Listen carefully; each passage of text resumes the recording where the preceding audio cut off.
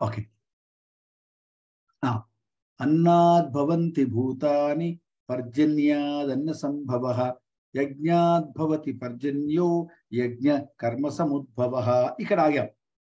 అన్నము వలన అంటే భూతాలన్నీ అన్నము వలన, అన్నము వర్షం వలన, వర్షము యజ్ఞం వలన. Very very very important. యజ్ఞము ఎక్కడ జరుగుతుందో అక్కడ వర్షం పడుతుంది. ఇక్కడ యజ్ఞం అంటే ఫైర్ రిచువల్ కాదు. ఫైర్ రిచువల్ అంటే మంటలో గోధుమలు వేయడము, రకరకాల పదార్థాలు వేయడం, అది యజ్ఞము కాదు. అది కేవలం physical symbolical act of real యజ్ఞ. రియల్ యజ్ఞ అంటే ఏంటి? రియల్ యజ్ఞ is doing action without doership, doing action without the ego. అది యజ్ఞం. మనం ఏమైంది? ఆ యజ్ఞము స్పిరిట్ పోయి మంటలో గోధుమలు, మంటలో రకరకాల ఆహార పదార్థాలు వేస్తే ప్రకృతి మన పైన కృపా వర్షము కురిపిస్తుంది అనుకో. ఇది తప్పు. లార్డ్ కృష్ణ రిచువలిస్టిక్ కదా అని చెప్తున్నది, ఫీలింగ్ చెప్తున్నాడు. నిజమైన స్పిరిట్ తో మీరు కనుక యాక్షన్ కర్మ చేస్తే, ఏం కర్మ అది?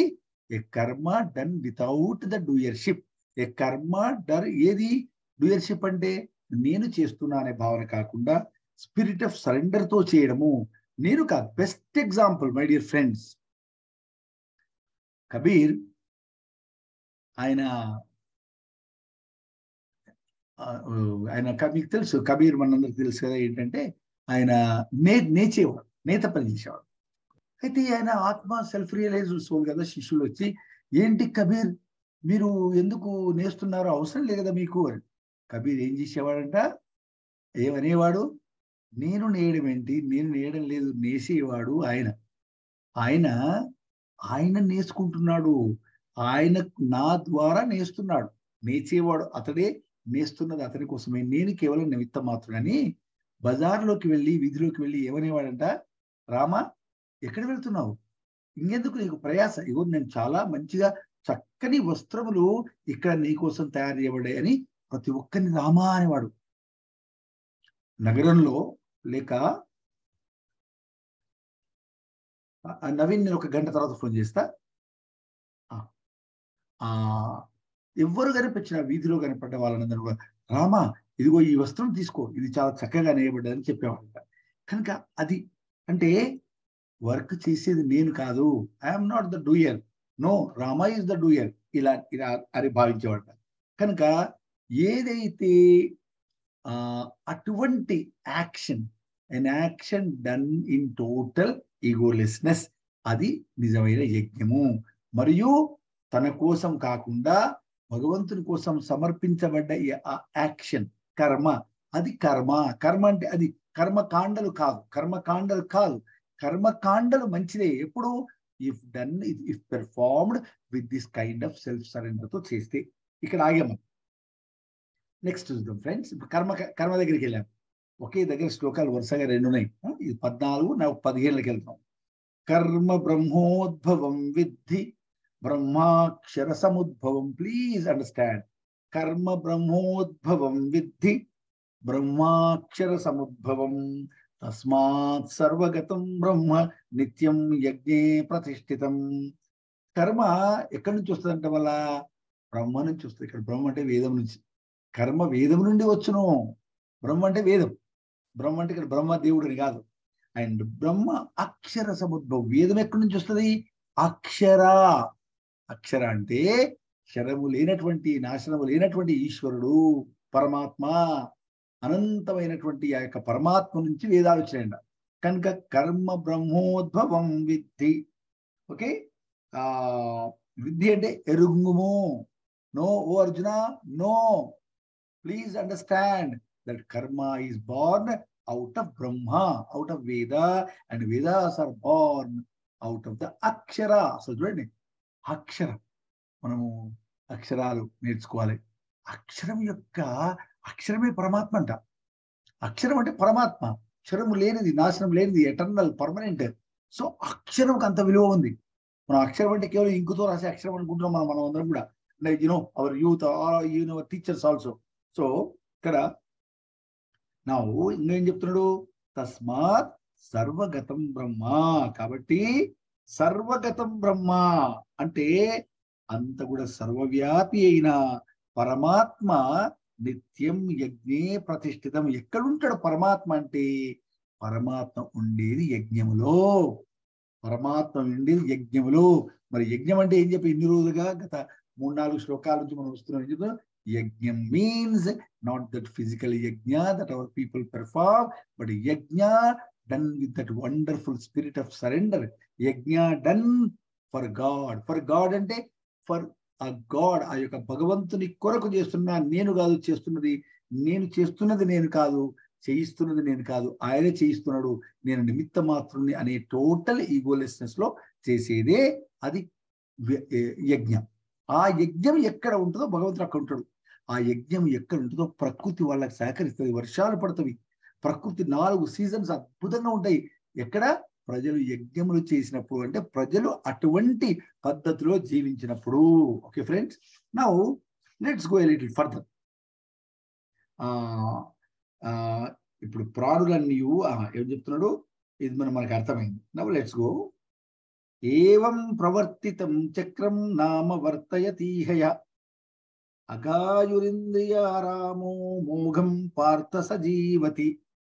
ఇది ఒక్కటి చూద్దాం. ఇది ఏవం ప్రవర్తితం చక్రం న అనువర్తి యతీహ యః న అనువర్తి యతీహ య అగాయురింద్రియారాము అగాయు ఇంద్రియారామ మోఘం పార్థ సజీవతి. ఇక్కడ చూద్దాము. ఎవరైతే ఈ పద్ధతితో జీవించడో, ఏ పద్ధతిలో? ఓ పార్థ, ఎవరు? యః పార్థ, అయ్యా పార్థుడా, యః ఎవడైతే ఇహ ఈ లోకమున ఈ విధముగా, ఏ విధముగా? ప్రవర్తితం చక్రం అంటే ఈ చక్రం ఉంది కదా, ఏ చక్రము? ఫస్ట్ భూతాలు అన్నం నుంచి ఉద్భవించును, అన్నము వర్షం నుంచి ఉద్భవించును, వర్షము యజ్ఞము వల్ల వచ్చును, మరి యజ్ఞము ఎక్కడి నుంచి వస్తే? కర్మ వల్ల వచ్చును అని. కర్మ వేదముల నుంచి నిహితమైన కర్మ, వేద నిహితమైన కర్మ, వేద నిహితం, వేదముల చేత నిర్ణయించబడ్డదే కర్మ. అవి ఎలా? అండ్ వేదాలు పరమాత్మ నుంచి వస్తాయి. ఈ చక్రములో ఎవరైతే ఉండరో, పాటించరో, ఓకే, ఏవం ప్రవర్తితం చక్రం న అనువర్తయతి, ఎవరైతే దీన్ని అనుసరించడో అటువంటి వాడు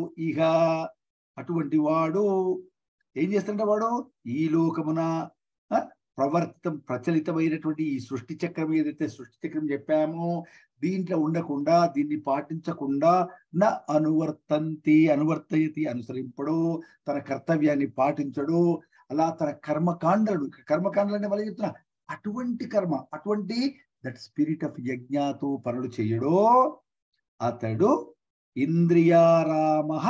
జాగ్రత్త, ఇది ఇంద్రియారామం. వాడు ఇంద్రియారామం అంటే ఇంద్రియ సుఖలోలుడై ఉంటాడు, ఇంద్రియారామంలో ఉంటాడు వాడు. అందుకని అఘాయ, వాడు అఘాయుడు అంటే పాపు. వాడు ఇంద్రియ సుఖలోలుడై ఉంటాడు కాబట్టి వాడు అఘాయుడైపోయి, పాపుడైపోయి, ఆఖరికి ఏమంటే వ్యర్థముగా జీవించును. Is a waste fellow. So he has no purpose in life, no value అని చెప్తున్నాడు. అండ్ కనుక ఈ యొక్క చక్రం, వేద నిహితమైనటువంటి కర్మల్లో ఉండేటువంటి చక్రము పాటించని వాడు వేస్ట్ అని లార్డ్ కృష్ణ ఇస్ డిక్లేరింగ్. ఇక్కడ ఈ సందర్భంలో జస్ట్ చూడండి. ఎస్, ఓకే, ఎవరో కొంచెం ఫ్రెండ్స్, మన దేశంలో ఇందులో లాస్ట్ టైం కూడా అనుకున్నాము, the national ideals of India ఏంటంటే renunciation and service. What a wonderful teaching. The whole of ethical life is concentrated on 2 principles. ఏంటంటే రెనౌన్సియేషన్ అండ్ సర్వీస్. రెనౌన్సియేషన్, దేన్ని రెనౌన్సియేషన్ చేయాలి, దేన్ని త్యాగం చేయాలి? నేను మొత్తం పరిత్యాగం చేస్తున్నా. ఏం పరిత్యాగం చేస్తున్నావు? సర్వసంగ పరిత్యాగం చేస్తున్నా. ఏంటి సర్వసంగము? నువ్వు పరిత్యాగం చేయాల్సింది ఏమిటి అంటే your ego, that's all. Self centred ego చేసిన వాడే సర్వ పరిత్యాగం చేసినట్టు ego. So that has to be renounced. The larger self must manifest. ఎప్పుడైతే ఈ ఈగో రాలిపోతుందో, ఈ మామూలు పాల దంతాలు రాలిపోయినప్పుడు మళ్ళీ కొత్త దంతాలు, ముఖ్యమైన దంతాలు, పర్మనెంట్ దంతాలు వచ్చినట్టుగా ఈ ego రాలిపోతే the eternal bigger self, ఆ ఈగో, అది ఆ bigger self with capital yes, ఆ ఆత్మ అది కూర్చుంటుంది వచ్చి. కనుక ఇది రాలిపోవాలి. You can't do service without some self renunciation. కనుక ఈ చెక్ అండ్ ఇక్కడ ఏమంటుండు, ఇంద్రియారామ అనేవాడు మళ్ళీ యూజ్ చేశాడు. ఇంద్రియారామం అంటే ఏంది? There delight is only in sensual. Sensual రెండు వర్డ్స్ ఉన్నాయి ఫ్రెండ్స్ ఇంగ్లీష్ లో, సెన్సువల్, సెన్సువస్. సెన్సువస్ అంటే అది పాజిటివ్ వర్డ్. సెన్సువస్ మ్యూజిక్, సెన్సువస్ సీనరీ అంటే హృదయానికి ఇష్టమైనటువంటి పాజిటివ్ గా ఉండేటటువంటి సెన్సువస్ వాడతాం. అది నెగిటివ్ వర్డ్ కాదు. సెన్సువల్ అంటే ఇంద్రియ లోలత్వాన్ని sensual. This fellow is indulging in sensual pleasures అంటాం. మనకి కేవలం ఇంద్రియ లోలత్వము ఆ సెన్స్ లో ఏం వాడుతుందంటే ఇంద్రియారామ. దేంట్లో ఇన్వాల్వ్ అయిందంటే ఈ మనిషి ఎవడైతే ఈ చక్రంలో ఉండడో, ఎవరైతే తాను ఈగోలెస్ గా వర్తించడో, వాడు ఎక్కడ పోయి తన సుఖము తన యొక్క సెన్సువల్ ప్లెజర్స్ అంటే మొత్తం ఆల్ దీస్ ఇంద్రియ సుఖాలు. ఓకే, సో చాలా రోజుల క్రితమే ఈ రెండు పదాలకు డిఫరెన్స్ మనం తెలుసుకోవాలి. ఇది భారతదేశంలో జరిగింది. ఏంటది? Human needs and human wants. Human needs అంటే మనిషి యొక్క అవసరాలు, వాంట్స్ అంటే గ్రీడ్. మహాత్మా గాంధీ లాంగ్ బ్యాకే చెప్పాడు ఏమని? Nature has enough for your need, enough to fulfil hour need, but not enough to fulfil hour greed అని. కనుక మనం గ్రీడ్ లో కొట్టుకపోతున్నాం. నీడులో మనకు హక్కు ఉంది. ప్రకృతి తల్లి దగ్గరికి వెళ్ళి అమ్మా నా యొక్క అవసరానికి నువ్వు ఇవ్వు అని మనకు అడగకుండా ప్రకృతి మాత ఇస్తుంది. కానీ గ్రీడ్ దగ్గరనే ప్రాబ్లం ఉంది. కాబట్టి మైండ్ కెనాట్ డిస్క్రిమినేట్. మనిషికి మిగతా జంతువులకు ఉన్నటువంటి ఒకే ఒక ముఖ్యమైనటువంటి డిఫరెన్స్ ఏంటంటే దిస్ పవర్ ఆఫ్ డిస్క్రిమినేషన్, అంటే విచక్షణ, ఏది మంచి చెడు, కానీ దాన్ని మనం వాడుకోవడం లేదు. కాబట్టి ఏమవుతుంది? ఎవ్రీ హ్యూమన్ బీయింగ్ కు ఆ యొక్క వండర్ఫుల్ కెపాసిటీ ఉన్నప్పటికీ కూడా మనం ఇంద్రియారామ అయిపోయాము. So మోగం Partha సజీవది Partha, such people's life becomes a waste, vain, empty, meaningless, uncreative. Moga means meaningless. Kabatti the life that we live, this indriyarama life, is a meaningless life. All the animals live accordingly and human beings follow the same, but they forget their uniqueness. మనకున్న uniqueness ఏంటంటే this discrimination power. కానీ అది మనం మర్చిపోతున్నాము. కనుక వివేకానంద ఆయన ఒక అద్భుతంగా ఒక మాట రాస్తారు కంప్లీట్ వర్క్స్ లో, వాల్యూమ్ 5 లో. ఎటువంటి ఇంగ్లీష్ వచ్చు అనేది, I pity them, it is not their fault. వాళ్ళ తప్పు కాదు, అంటే ఈ మానవులకు తప్పు కాదు. They are children, yeah, veritable children, though they be great and high in society, their eyes see nothing beyond their little horizon of a few yards. వారు సమాజంలో చాలా గొప్పలో ఉండొచ్చు, కానీ వారి కళ్ళు కొన్ని గజాల కంటే దూరము చూడలేవు. The routine work, eating, drinking, earning and బిగెటింగ్, తినడము, తాగడము మరియు సంతానాన్ని కనడం, ఇంటి తప్ప వాళ్ళకు ఇంకా ఏ the routine work of eating, drinking, earning and begetting children, following each other in mathematical precision. They know nothing beyond. Happy little souls. Their sleep is never disturbed. పండుకుంటారు. ఏమాత్రం అదమరిచి నిద్రపోతున్న వాళ్ళకు నిద్రలో కూడా అవేర్నెస్, అలర్ట్నెస్ వాళ్ళకు ఉండదు. పశువుల కంటే హీనంగా నిద్రపోతారు. Their nice little brown studies of lives never rudely shocked by the veil of woe. తోటి వారి యొక్క దుఃఖాలు చూసి వాళ్ళు షాక్ తినరు. Of misery, of degradation and poverty that has field the Indian atmosphere, the result of centuries of oppression. అనేక శతాబ్దాలు, 8 శతాబ్దాలు మనం అప్రెస్డ్గా ఉన్నామే, అనసపడ్డమే. కానీ వీళ్ళు మేలుకొనరు. వీళ్ళ లోపల ఏమాత్రం రౌద్ర శక్తి మేలుకొనడు. They little dream of the ages of tyranny, mental, moral and physical, that has reduced the image of God. ఆహా, అయ్యా, దేవుని యొక్క ఇమేజ్ లో పుట్టిన మనము, దేవుని యొక్క ఇమేజ్ లో పుట్టిన మనిషి, అలాగే అమ్మ యొక్క ఇమేజ్ లో పుట్టింది ఆడపిల్ల. వాళ్ళ గురించి అంటున్నాడు, దే లిటిల్ డ్రీమ్, వాళ్ళు డ్రీమ్ కూడా చేయరు, కలలు కనరు, వాళ్ళకు విజన్ లేదు ఆఫ్ ఏజెస్ ఆఫ్ టైరనీ. అరే ఎన్ని శతాబ్దాలు మనం నియంతృత్వం కింద నలిగిపోయాం. Mental, moral, physical, that Hess reduced the image of God. Image of God అంటే మనిషి, ఇమేజ్ ఆఫ్ గాడ్ అంటే దేవుని యొక్క ప్రతిబింబంలో పుట్టాం మనం. To a mere beast of burden, beast of burden, భూమి పైన బరువుగా బతుకుతున్నాడు మన మనిషి. The emblem of divine mother, ఎవరు? మహిళ. To a slave to beer children, ఆమె బతుకేమైంది? Slave to beer children and life it self A curse. ఆఖరికి మనిషి జీవితం శాపం అయిపోయింది, శాపం. ఇటువంటి బతుకుతున్నారు మీనింగ్లెస్ గా అని వివేకానంద ఆ యొక్క తన కంప్లీట్ వర్క్స్ లో చెప్తాడు, రాష్ట్ర లెటర్లో. సో ఫ్రెండ్స్, ఇంకా కొద్దిగా ముందుకెళ్దాము. జాగ్రత్త friends, it's very very interesting విషయాలు ఈరోజు మనం కొంచెం డిస్కస్ చేద్దాము. నా ఏమంటుండే ఇక్కడ అంటే, ఎస్, ఎప్పుడైతే ఈగోలో ఉన్నప్పుడు మనిషి, అప్పుడు ఏ పని చేసినా we are acting out of ignorance. ఏమిటి అవుట్ ఆఫ్ ఇగ్నోరెన్స్ అంటే? ఈగోలో ఏ పని చేస్తే నేను చేస్తున్నా అన్న పని అంటే ఇగ్నోరెన్స్ లో చేసినట్టు. ఏదైతే ఈగోలెస్ లో చేస్తారో అది నాలెడ్జ్ లో చేసినట్టు. నాలెడ్జ్ ఎప్పుడు వస్తుందంట మనిషికి అంటే, knowledge arises only when the ego disappears. Knowledge ఎప్పుడు వస్తుందంటే ఈగో పూర్తిగా పోతేనే నాలెడ్జ్ వస్తుంది. Okay, and the absence of the ego is the presence of the divine. Divine ఎప్పుడు వస్తాడు మనిషిలోకి? డివైన్ ఎప్పుడు దిగుతాడు? పరమాత్మ ఎప్పుడు దిగుతాడు అంటే, ఈగో టోటల్ గా పోయినప్పుడే పరమాత్మ దిగుతాడు. కనుక ఇక్కడ ఒక మాట చెప్పారు, ఏంటి?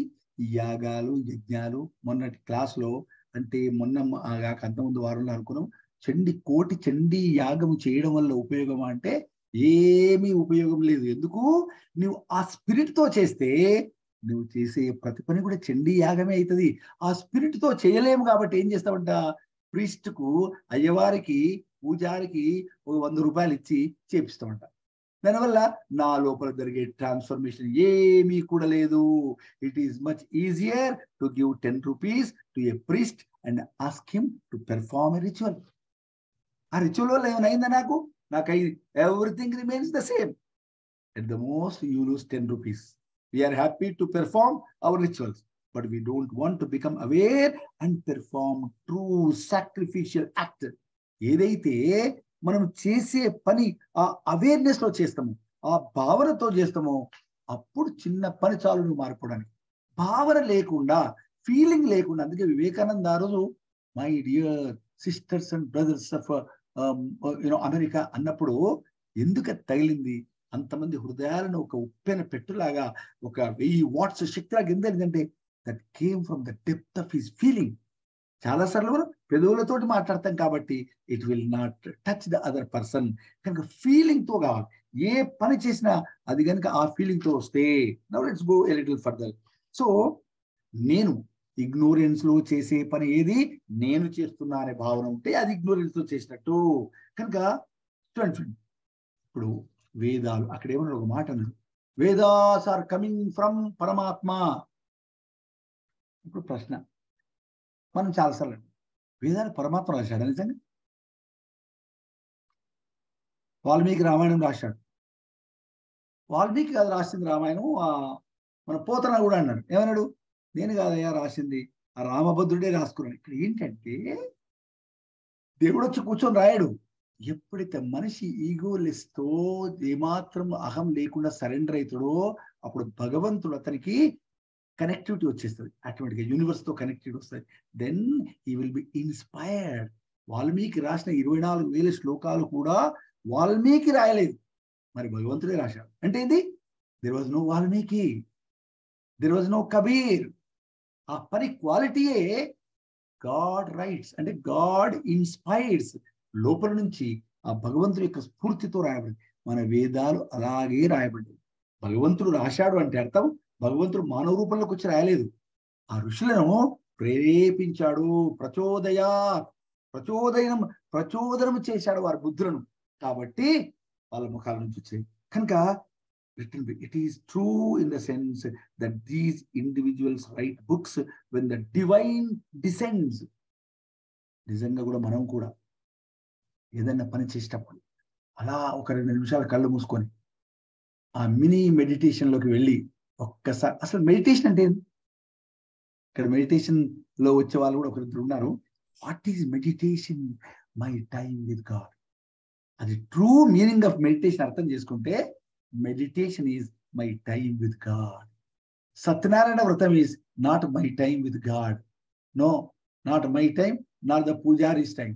నథింగ్. నేను పైసలు ఇస్తా, కిరాయికి ఇస్తున్నాం. అంటే పూజారులతో చేయించొద్దని కాదర్థం అక్కడ.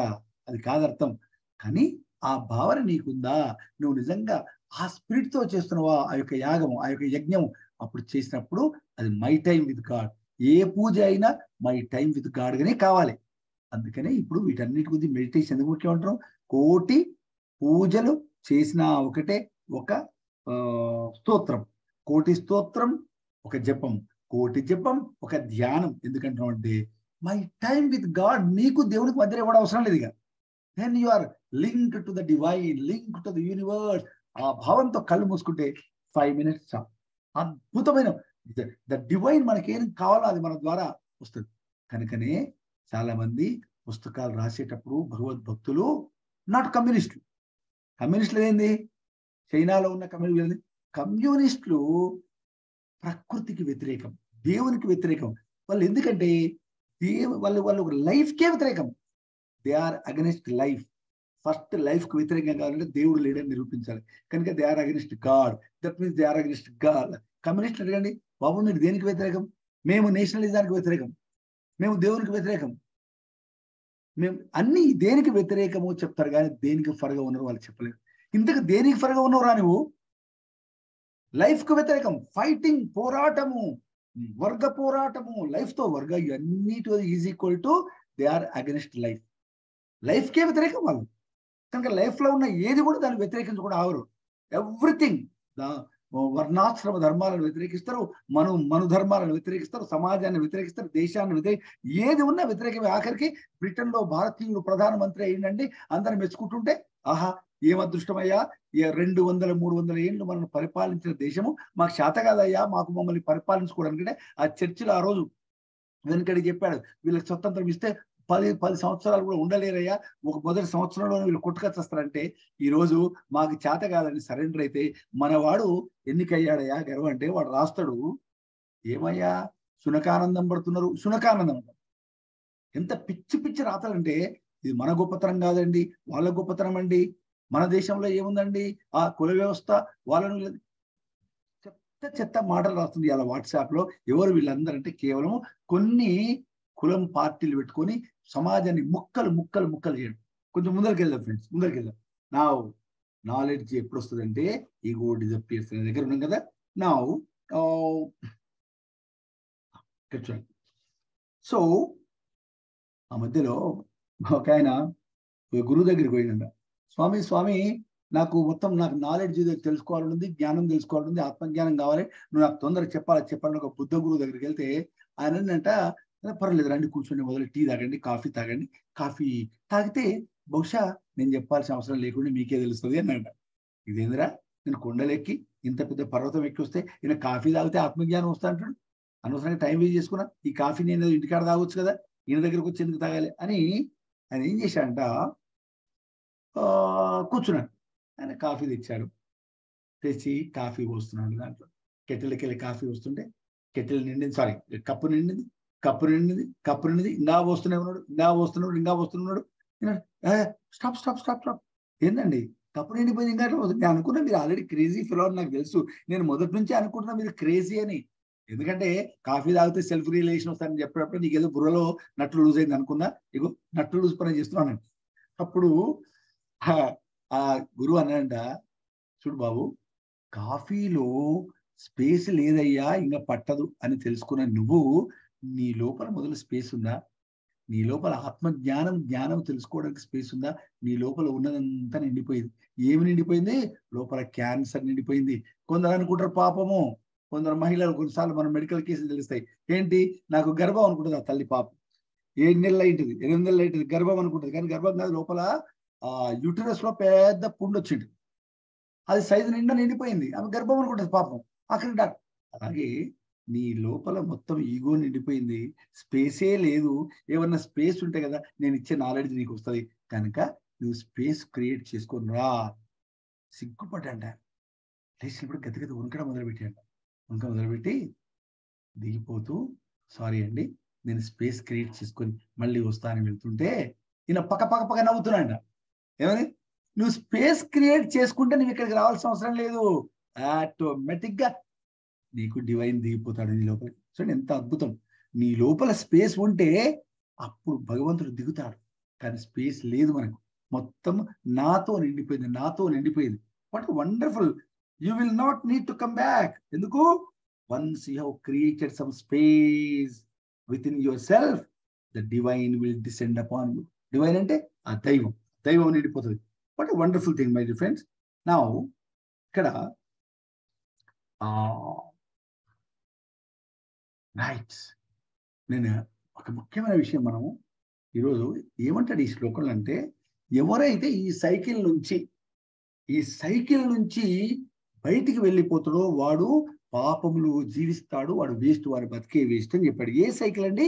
ఇది సైకిల్ ఆఫ్ నేచర్. ఏందది సైకిల్ ఆఫ్ నేచర్? అన్నము నుంచి జీవులు ఉద్భవించును, అన్నము వర్షం నుంచి వచ్చును, వర్షం యజ్ఞం నుంచి వచ్చును, యజ్ఞములు కర్మల నుంచి వచ్చును, కర్మలు వేదం నుంచి వచ్చును, వేదములు పరమాత్మ నుంచి, క్షరము లేనటువంటి, నాశనము లేనటువంటి పరమాత్మ నుంచి వచ్చును. ఇది కనుకనే పరమాత్మ, నిత్యము సత్యమైనటువంటి పరమాత్మనే వేదములకు ఆధారము అని అక్కడ ఉంది. ఈ సైకిల్లో ఉండి పనిచేయని వాడు ఇక్కడ ఏంటంటే, భారతదేశంలో ఇది వేల సంవత్సరాల క్రితమే అర్థం చేసుకొని ప్రకృతికి అనుగుణంగా మనం జీవించడం మొదలుపెట్టాం. ప్రకృతికి అనుగుణంగా ఈ ధర్మాలు, ఈ సైకిల్, ఉదాహరణకు మానవ జీవితంలో మన దేశంలో ఉన్న సైకిల్స్ ఏమంటారు ఫ్రెండ్స్ అంటే, జాగ్రత్త అండి, ఇది I really like this point that I read in a book. వర్ణాశ్రమ ధర్మాల్లో ఫస్ట్ బ్రహ్మచర్యం, next గృహస్థాశ్రమం. 25 years బ్రహ్మచర్యము, 25 years గృహస్థాశ్రమం, 25 years వానప్రస్థము. I will tell you what is the meaning of వానప్రస్థం ఏదో నాకు కూడా ముందు తెలియకుండా. నెక్స్ట్ సన్యాసం, లాస్ట్ 25 years, 75 ఏళ్ళ తర్వాత బ్రహ్మచర్యం దగ్గరికి వెళ్దాం ఫ్రెండ్స్. బ్రహ్మచర్యంలో జరిగేది ఏంటంటే అక్యుములేషన్ ఆఫ్ ఎనర్జీ. బ్రహ్మచర్యంలో ఎంత ఎనర్జీ అక్యుములేట్ చేసుకుంటే తర్వాతి లైఫ్లో గృహస్థాశ్రమంలో దాన్ని, ఆ ఆశ్రమాన్ని అంతగా ఎంజాయ్ చేస్తాడు. ఒకటి ఇక్కడ కాంట్రవర్షియల్ లాగా అనిపిస్తే కానిటువంటి ఒకటి విషయాలు మనం మాట్లాడుకుందాం. And kindly tell your opinion. ఇది నిజమా లేదా, విల్ యూ డిఫర్?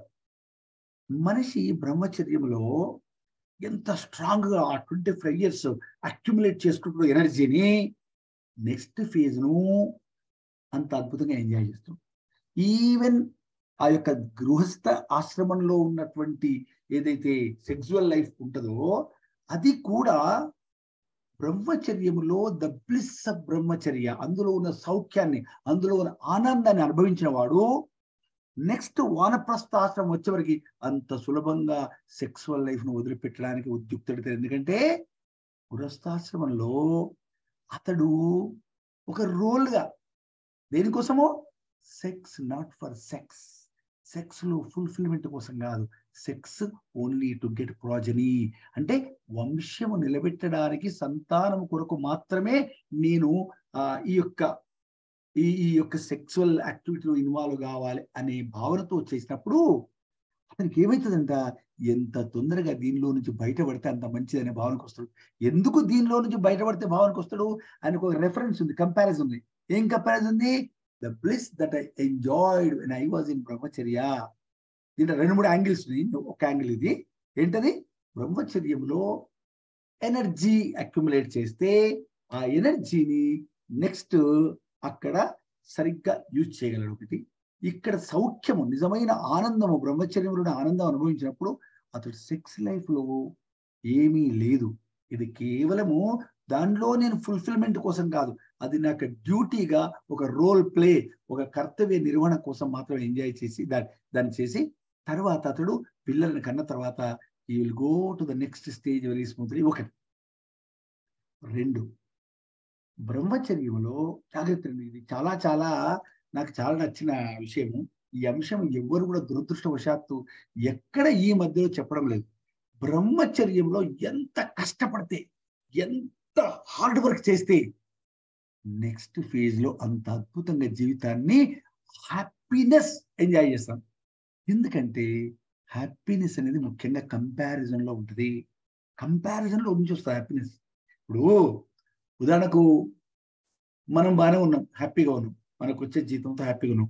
కానీ వానికి నాకంటే ఎలక్ట్రిసిటీ డిపార్ట్మెంట్ లో పనిచేసేటోళ్ళకు మనకు తెలుసు, బయట ఉన్న స్టేట్ గవర్నమెంట్ ఎంప్లాయీస్ కంటే 3 రెట్ల జీతం వస్తుంది. మీకు తెలుసు లేదో, 2-3 రెట్లు మినిమం వస్తుంది. అది తెలిసిన మరుక్షణము నీకు వచ్చే ₹1,00,000 నథింగ్ అనిపిస్తుంది. ఎందుకు? In comparison you're feeling unhappy. అరే రే ఇంతేనా? లేకుంటే నీ ₹1,00,000 నీకు సరిపోతుంది, అద్భుతంగా ఎంజాయ్ చేస్తున్నావు, చక్కగా పిల్లలకు కుటుంబానికి సరిపోతుంది. కనుక హ్యాపీనెస్ కూడా కంపారిజన్ వల్ల వస్తాయి. ఎట్లా?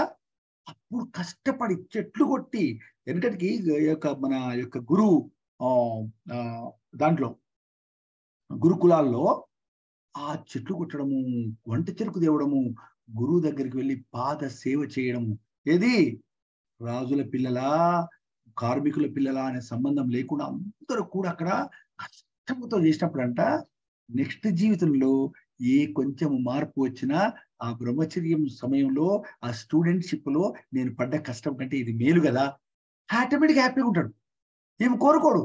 కానీ దురదృష్టవశాత్తు ఈ రోజు ఏమైందంటే మన పిల్లలను ఈవెన్ మనం కూడా కష్టపడకుండా పెరుగుతున్నాం. చాలా పిల్లలను కాలు భూమి మీద పెట్టనీయకుండా, వాళ్ళను ఏమి ఇబ్బంది పడకుండా, అయ్యో మేము పడ్డ కష్టం మీరు పడొద్దు, మేము చాలా కష్టపడ్డాం రా మీరెందుకు పడారా, ఇది ఎంత అజ్ఞానమో మనం ఆలోచిస్తే. Parents need to be educated. అందుకే తండ్రి కావడం అనేది నిజంగా ఈరోజు ఇటువంటి విద్య లేకపోవడం వల్ల మన పిల్లలను ఆ గొడుగు కాలు కింద పెట్టకుండా కార్లకెళ్ళి దింపనియకుండా అట్లా వెళ్తుండు. తర్వాతి వాని జీవితం ఎంత అర్ధరహితం వ్యర్థమైపోతుంటే వాడు ఏమున్నా వాడు తృప్తిపడు, ఏమున్నా వానికి కార్లు తెచ్చి ఏం తెచ్చి, ఎందుకంటే వానికి కంపారిజన్ లేదు. అయ్యో నేను అంత కష్టపడితే తిండికి నేను వంట చేసుకొని చదువుకున్నా, నా గురువు గారికి ఈ రోజు రేపట్లో మన వయసులో కొందరు ఉన్నారు, మన వయసులో 50 ఏళ్ళు 60 వయసు. నాకు తెలుసు మా పాలెం కాలేజీలో ఇక్కడ చదివిన వాళ్ళు కొందరు ఉన్నారు. ఈరోజు వాళ్ళ కృతజ్ఞతతో ఇప్పటికి కూడా, ఎందుకంటే తిండి లేక పల్లెటూరు నుంచి వస్తే అక్కడ సుబ్బయ్య గారు అనే ఒక మహానుభావుడు వాళ్ళకి తిండి పెట్టి, కులం సంబంధం లేకుండా, నో ఈ కులం వాళ్ళే ఆ కులం వాళ్ళే లేకుండా, పేద ధనిక 2 కులాలు వాళ్ళందరూ ఉచితంగా భోజనం పెట్టించు, ఉచితంగా నయా పైసలుకోకుండా అద్భుతంగా వాళ్ళకి భోజనం పెట్టిస్తే ఈరోజు వాళ్ళు అనేక పెద్ద పెద్ద పదవుల్లోకి వెళ్ళి వాళ్ళు ఆ పాలెం కాలేజీకి వాళ్ళు ఆ గుడికి లక్షల రూపాయలు ఇస్తున్నారు. ఎందుకు? మాకు తిండి లేక మేము కష్టపడ్డము, లేకుంటే ఆయన దానం చేశాడు మాకు, అది కృతజ్ఞత, ఆ గ్రాటిట్యూడ్. కానీ ఇది మన పిల్లలకి కలిగించాలంటే పిల్లలు సుఖంగా ఉండొద్దు. అది వాళ్ళ ఒక పర్పస్ కోసం, ఒక పర్పస్ తో చాలి. Let them work hard, let them toil, spend all their energy so that the next phase when they enter into the grostha, they will be very happy when they remember the reference in the comparison point. నేను ఎంత ఆ రోజు ఎంత కష్టపడ్డాను, ఈరోజు ఇట్లా చాలా మంది చెప్తుంటారు, అయ్యా ఎంతో మంది కూలి పోయినాం సార్, మేము కూలి పోయి ఆ రోజు ₹10 కూలికి పోయి నేను క్లాస్కి వచ్చేది. అది ఈ రోజు కూడా నాకు తెలుసు పల్లెటూరులో చాలా మంది అమ్మాయిలు, ఎంతో మంది కల్వకుర్తి కాలేజీలో చూస్తున్నాం మనం, ఏ స్కూల్లో చూసినా కూడా ఆదివారము, సెకండ్ సాటర్డే, సెలవు రోజు కూలికి వెళ్తారు, సాయంత్రం ఉదయం వ్యవసాయం. అటువంటి వాళ్ళ జీవితంలో హ్యాపీగా ఉంటారు, వాళ్ళకి ఎటువంటి లగ్జరీస్ అవసరం లేదు, హ్యాపీగా ఉంటారు వాళ్ళు. ఎందుకు? వాళ్ళు they have seen the depth of life. ఇది ఒకటి. ఇక మూడవది, ఈరోజు ఈక్వాలిటీ అని ఇంకొకటి, ఎప్పుడైతే బ్రహ్మచర్యంలో స్టూడెంట్షిప్ లో బాగా కష్టపడతాడో వాడు వయలెంట్ పర్సన్ కాదు. ఈరోజు ఉస్మానియా యూనివర్సిటీలో కానీ అనేక కాలేజీల్లో ఏం జరుగుతుంది? బస్సుల మీద రాళ్ళు కొట్టడము, ఒకరిని ఒకరు చంపుకోవడం. ఎందుకైతుంది? వాళ్ళకి కష్టం లేదు కాబట్టి. ఎప్పుడైతే మనిషికి కష్టం లేదో ఆ మైండ్ బయటికి ఎట్లనో ఒకలాగా దానికి వెంట్ కావాలి.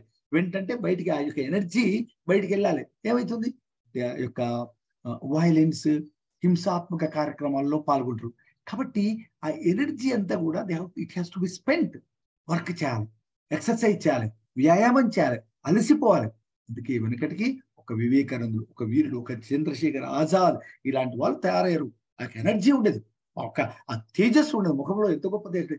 ఈ రోజు రేపట్లో ఆ సెక్సువల్ ఏదైతే ఆ బ్రహ్మచర్యంలో అనుభవించాల్సిన ఆనందాన్ని వాడు అనుభవిస్తున్నాడు. ఎందుకంటే people are getting into vices at a very early age. Even అసలు ఆ బ్రహ్మచర్యం అనేది లేదు. విద్యార్థులకు దానిలో ఉన్న అద్భుతాన్ని బోధిస్తలేరు ఎవరు కూడా.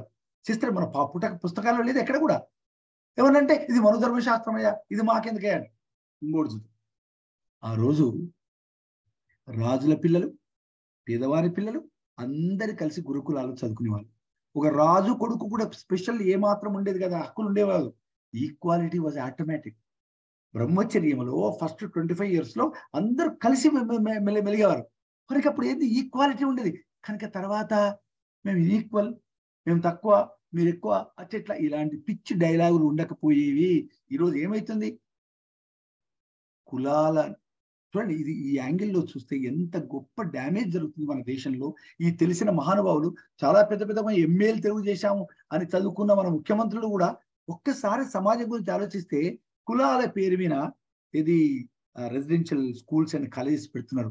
ఆలోచించండి. అంటే అతడు అందరితో కలిసి మెలిసి ఉండేటటువంటి సౌభాగ్యాన్ని ఎప్పుడు పొందుతున్నారు మన పిల్లలు. ఓసీ వాడు ప్రైవేట్ స్కూల్ చదివే, ఎందుకంటే వానికి ఇక్కడ సీట్లు లేవు. బీసీ వాడు 95% బీసీ కోసం గురుకులాలు పెడితే బీసీ గురుకులంలో బీసీ వాళ్ళే ఉంటారు, 2-3 మాత్రం ఎస్సీ వాళ్ళు ఉంటారు. ఎస్సీ గురుకులంలో ఎస్సీ మైనారిటీలు ఇంకో దగ్గర ఉంటారు. Where is the integration of the society? కాబట్టి వాడు ఎట్లా పెరుగుతాడు? నేను వేరు, నేను మైనారిటీ, నేను ఎస్సీ, నేను వేరు సమాజానికి. వాడు స్టూడెంట్ అయిన తర్వాత వాడు ఏం పెట్టుకుంటాడంటే వచ్చి ఊర్లలో వచ్చి స్వారో అని పెట్టుకుంటాడు. వాడు స్వారో ఎవరయ్యా అంటే నేను వేరు. అందుకని ఈరోజు ఇన్ఈక్వాలిటీ వచ్చింది. నిజమైన స్టూడెంట్షిప్ లో అందరినీ కలిసి సమాజం అంతా ఒక్కటే. నువ్వు కోటి పబ్లిక్ స్కూల్స్ లో అమెరికా చూడండి. What is the greatness of America? మనం ఒప్పుకోవాలి. వాడు వెస్టర్న్ కంట్రీస్ వేస్ట్ అంటావు, కానీ అమెరికాలో బిల్ క్లింటన్ కొడుకు కానీ, రొనాల్డ్ వాడు ఈ మధ్య ఉన్న ట్రంప్ కొడుకు కానీ, ఇంకెవరైనా కానీ they have to go to the public schools only. No question. ఆలోచించండి. నీగ్రోస్, బ్లాక్స్ అంటాము, బ్లాక్స్ ఎవ్వరు లేదు, అందరూ కూడా సమానం. అద్భుతమైన ఆదర్శమైన సొసైటీని క్రియేట్ చేయడానికి. అందుకే America is a country of equality and freedom అని చెప్తుంది. వాడు గట్టిగా చెప్తున్నాడు. మనము ఎ కంట్రీ ఆఫ్ ఇన్ఈక్వాలిటీ. ఎందుకు వచ్చింది inequality? Inequality started in the educational institutions because you have started separate caste wise. డైలాగులు కొడతావు. క్యాస్ట్లెస్ సొసైటీ, కులరహిత సమాజం. ఎక్కడుంది కులరహిత? గవర్నమెంట్ పెంచి పోషిస్తుంది వాళ్ళ యొక్క స్వార్థం కోసం. Think about it my dear friends, think about it. So will close. So weak person, ఎప్పుడైతే ఒక వీక్ పర్సన్ ఉంటాడో వాడు నిజమైనటువంటి గృహస్థాశ్రమంలో ఈవెన్ సెక్సువల్ యాక్టివిటీని కూడా ఎంజాయ్ చేయలేడు. ఎందుకంటే ఎవడైతే వీక్ గా ఉంటాడో వానికి సెక్స్ ఎంటర్స్ ద మైండ్ అంట. ఇలా చాలా మందికి ఎవరైతే బ్రహ్మచర్యాన్ని సరిగ్గా ఎంజాయ్ చేయరో, అంటే బ్రహ్మచర్య స్థితిని ఎంజాయ్ చేయకపోతే వాని బాడీలో ఉండదు, సెక్స్ మొత్తం మైండ్ లోకి వస్తుంది, మస్తిష్కంలోకి వచ్చేస్తుంది. కనుక that fellow all the way obsessed with sex, obsessed with 24 hours ఇదే ఆలోచించింది.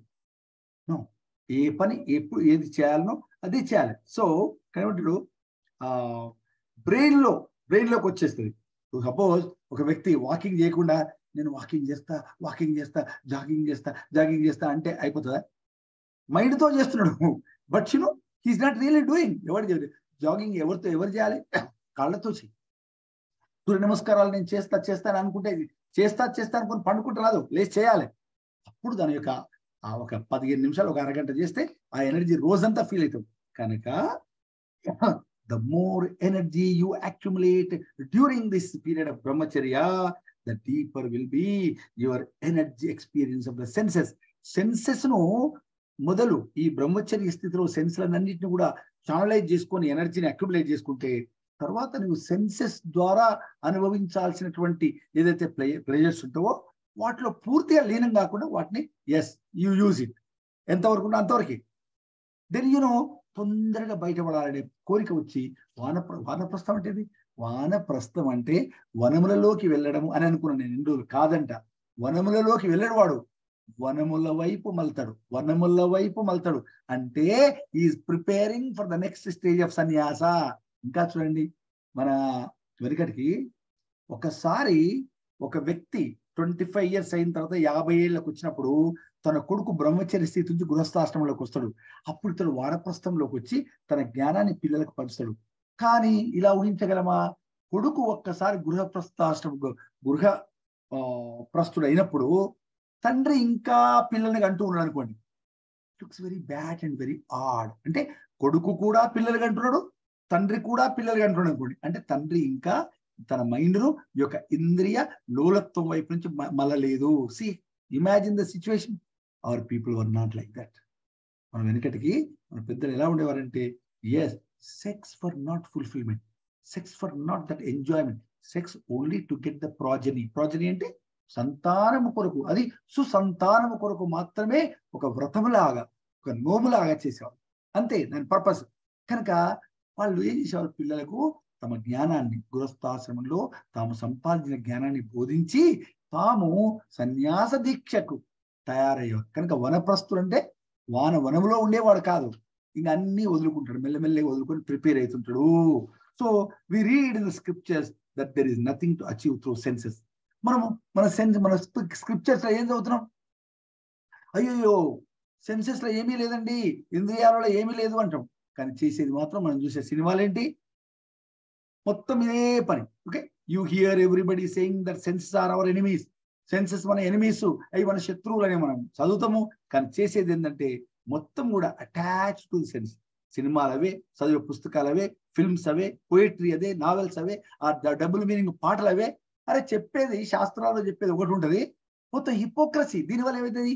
ఈ మైండ్ జరుగుతూ బయట శాస్త్రాలు చెప్తున్నది ఒకటి, మనం వినేది ఒకటి, చేసేది ఒకటి అయ్యేసరికి ఏమవుతుంది? Mutual contradiction. We are fighting a war with our self.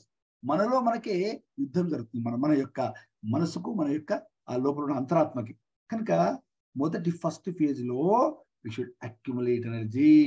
So the more a person has been accustomed to hardships during the childhood, ఎన్ని కష్టాలు చైల్డ్హుడ్ లో పడితే, the more he will be fulfilled in the later part of his life. The more a person feels satisfied during his childhood, ఎవడైతే childhood లో సుఖపడతాడో, childhood లో హ్యాపీగా ఉంటాడో, జీవితంలో కష్టం జరిగి పతనము కాక కష్టాలు వచ్చినప్పుడు దాని కింద జగన్నాథ రథచక్రాల కింద నలిగిపోయినట్టుగా పోతున్నాడు. ఎందుకు? వాడు జీవితంలో ఎప్పుడు కూడా పాపం కష్టాలు అనుభవించలేదు. చూడండి, పేరెంట్స్ ను గారాబం పెట్టి మనం పిల్లలను ఎంతో గొప్ప కాదు, తర్వాత వారి లైఫ్ ఫెయిల్యూర్ కావడానికి మనం రాచబాటలు వేస్తున్నాం ఫెయిల్యూర్ కోసం. ఆలోచించండి. అందుకే మార్వాడు, నేను విన్నాను, మన మార్వాడి ఫ్రెండ్స్ ఎవరు ఉంటే, ఎవరు నేను చాలా చిన్నప్పటి నుంచి వింటున్నా, మార్వాడు వాళ్ళు పిల్లని ఎవరికి ఇస్తారంటే అమ్మాయిని అంటే ఒక్కసారన్నా వాడు దివాలా తీసినారని అడుగుతాడు. దివాలా తీసి ఉండాలి ఒకసారి, అంటే వాడికి జీవితంలో అట్టడుగు స్థాయికి ఏది వాడు పోయి ఉండాలి. అప్పుడు వానికి కొన్ని డబ్బులు వచ్చినా కూడా కొన్ని డబ్బులు ఇచ్చేస్తే వాడు హ్యాపీగా జీవితాన్ని సుఖంగా, ఆశ లేకుండా కంపేర్ చేసుకొని అప్పటికంటే వీడు మానసికంగా ముందు హ్యాపీగా ఉంటాడు. అందుకని కష్టాలు ఎదుర్కోవాలి. చిన్న పిల్లలను మన యొక్క సొంత పిల్లలను వాళ్ళ జీవితాలు ఎంతగా అంటే గైడెడ్ అన్నట్టు. మనం నీ ఈత కొడుతున్న వానికి పగ్గం కట్టేట్లయితే వాడు మునగకుండా తల్లిదండ్రి అలా గైడ్ చేయాలి. మనం కాలేజీలోకి వెళ్ళినప్పుడు సురేందర్ కానీ, మేము కానీ, మా బిఎస్ రావు సార్ కానీ, మా కాలేజీకి మా ఆయన వచ్చి చేర్చాడా? మనమే వెళ్ళాలి కాలేజీకు, మనమే మాట్లాడుకోవాలి. దానివల్ల ఎన్ని లీడర్షిప్ స్కిల్స్ వచ్చినా మనకు. ఈరోజు పిల్లలను వెనుక పోయి చేరుస్తాం, వెనుక పోయి పరీక్ష రాపిస్తాం, అడ్మిషన్ మనమే ఇప్పియాలి, సర్టిఫికేట్ మనమే ఇప్పియాలి. వానికి ఇన్కమ్ సర్టిఫికేట్ తండ్రి పోయితే వాళ్ళకి వీడేం చేస్తాడు? ఏమీ చేయడు. తర్వాత తల్లి తండ్రి సీన్లకి వెళ్ళి కనుమరుగైనప్పుడు ఆయనకు వీడు తలపతో కొట్టుకుని ఆఖరికి వీడు పరికరాన్ని చవట అయిపోతుంది. Happiness always comes as a result of comparison. Very beautiful మాట ఇది. Happiness comes as a result of comparison. ఎవరితో కంపారిజన్? ముఖ్యంగా మనతోనే కంపారిజన్. మనం అప్పుడు అలా ఉంటే ఇప్పుడు ఇలా ఉంటాం. ఆహా, thank you God, thank you God, oh thank you God. అది so in the modern world we have become mad because we are doing just the opposite. ఇప్పుడు మనం ఏం చేస్తున్నాం? Opposite. The sun has to enjoy what ever the father could not enjoy. తండ్రి ఆ రోజు అనుభవించిన అవన్నీ సుఖాలు వీడు అనుభవించాలి. కనుక చిన్నప్పుడే 10 ఏళ్ళకే వెనక బైక్ ఇస్తాం. నువ్వు బిడ్డ, మేము కష్టపడడం, నువ్వెందుకు కష్టపడాలి? తండ్రి ఒకవేళ చెప్పిన తల్లి వినదు. తండ్రి ఒకవేళ చెప్పిన ఇంట్లో తల్లి, ఎందుకంటే ఆ రోజుల్లో భర్త చెప్పినప్పుడు భార్య వినాలి. ఈ రోజు చెప్పట్లా. మీకేం తెలుసండి? మీకు తెలియదు, నా కొడుకుని అట్లెందుకు కష్టపెడతావు? పోరా, మీ నాయన అంటే చెప్తాడు. If a man lives the first 25 years of his life without any struggle లేకుండా జీవిస్తే, without hard work, the rest of his life is bound to be full of struggles and hardships, because he will never be satisfied. వారికి తృప్తి ఉండదు. ఎందుకు? అరే నేను అంత సుఖపడ్డా, మా నాయన నన్ను కాలు కింద పెట్టనివ్వకుండా నా తల్లిదండ్రులు నన్ను చేశారు, ఇప్పుడు పనికి రాకుండా అయిపోతాడు. ఏ బిజినెస్ పెట్టండి, ఏ జాబ్ తీసుకోండి, వాడు ఎందుకు? మనకి కష్టం అనేది తెలియదు కాబట్టి వాడు సుఖపడలేడు.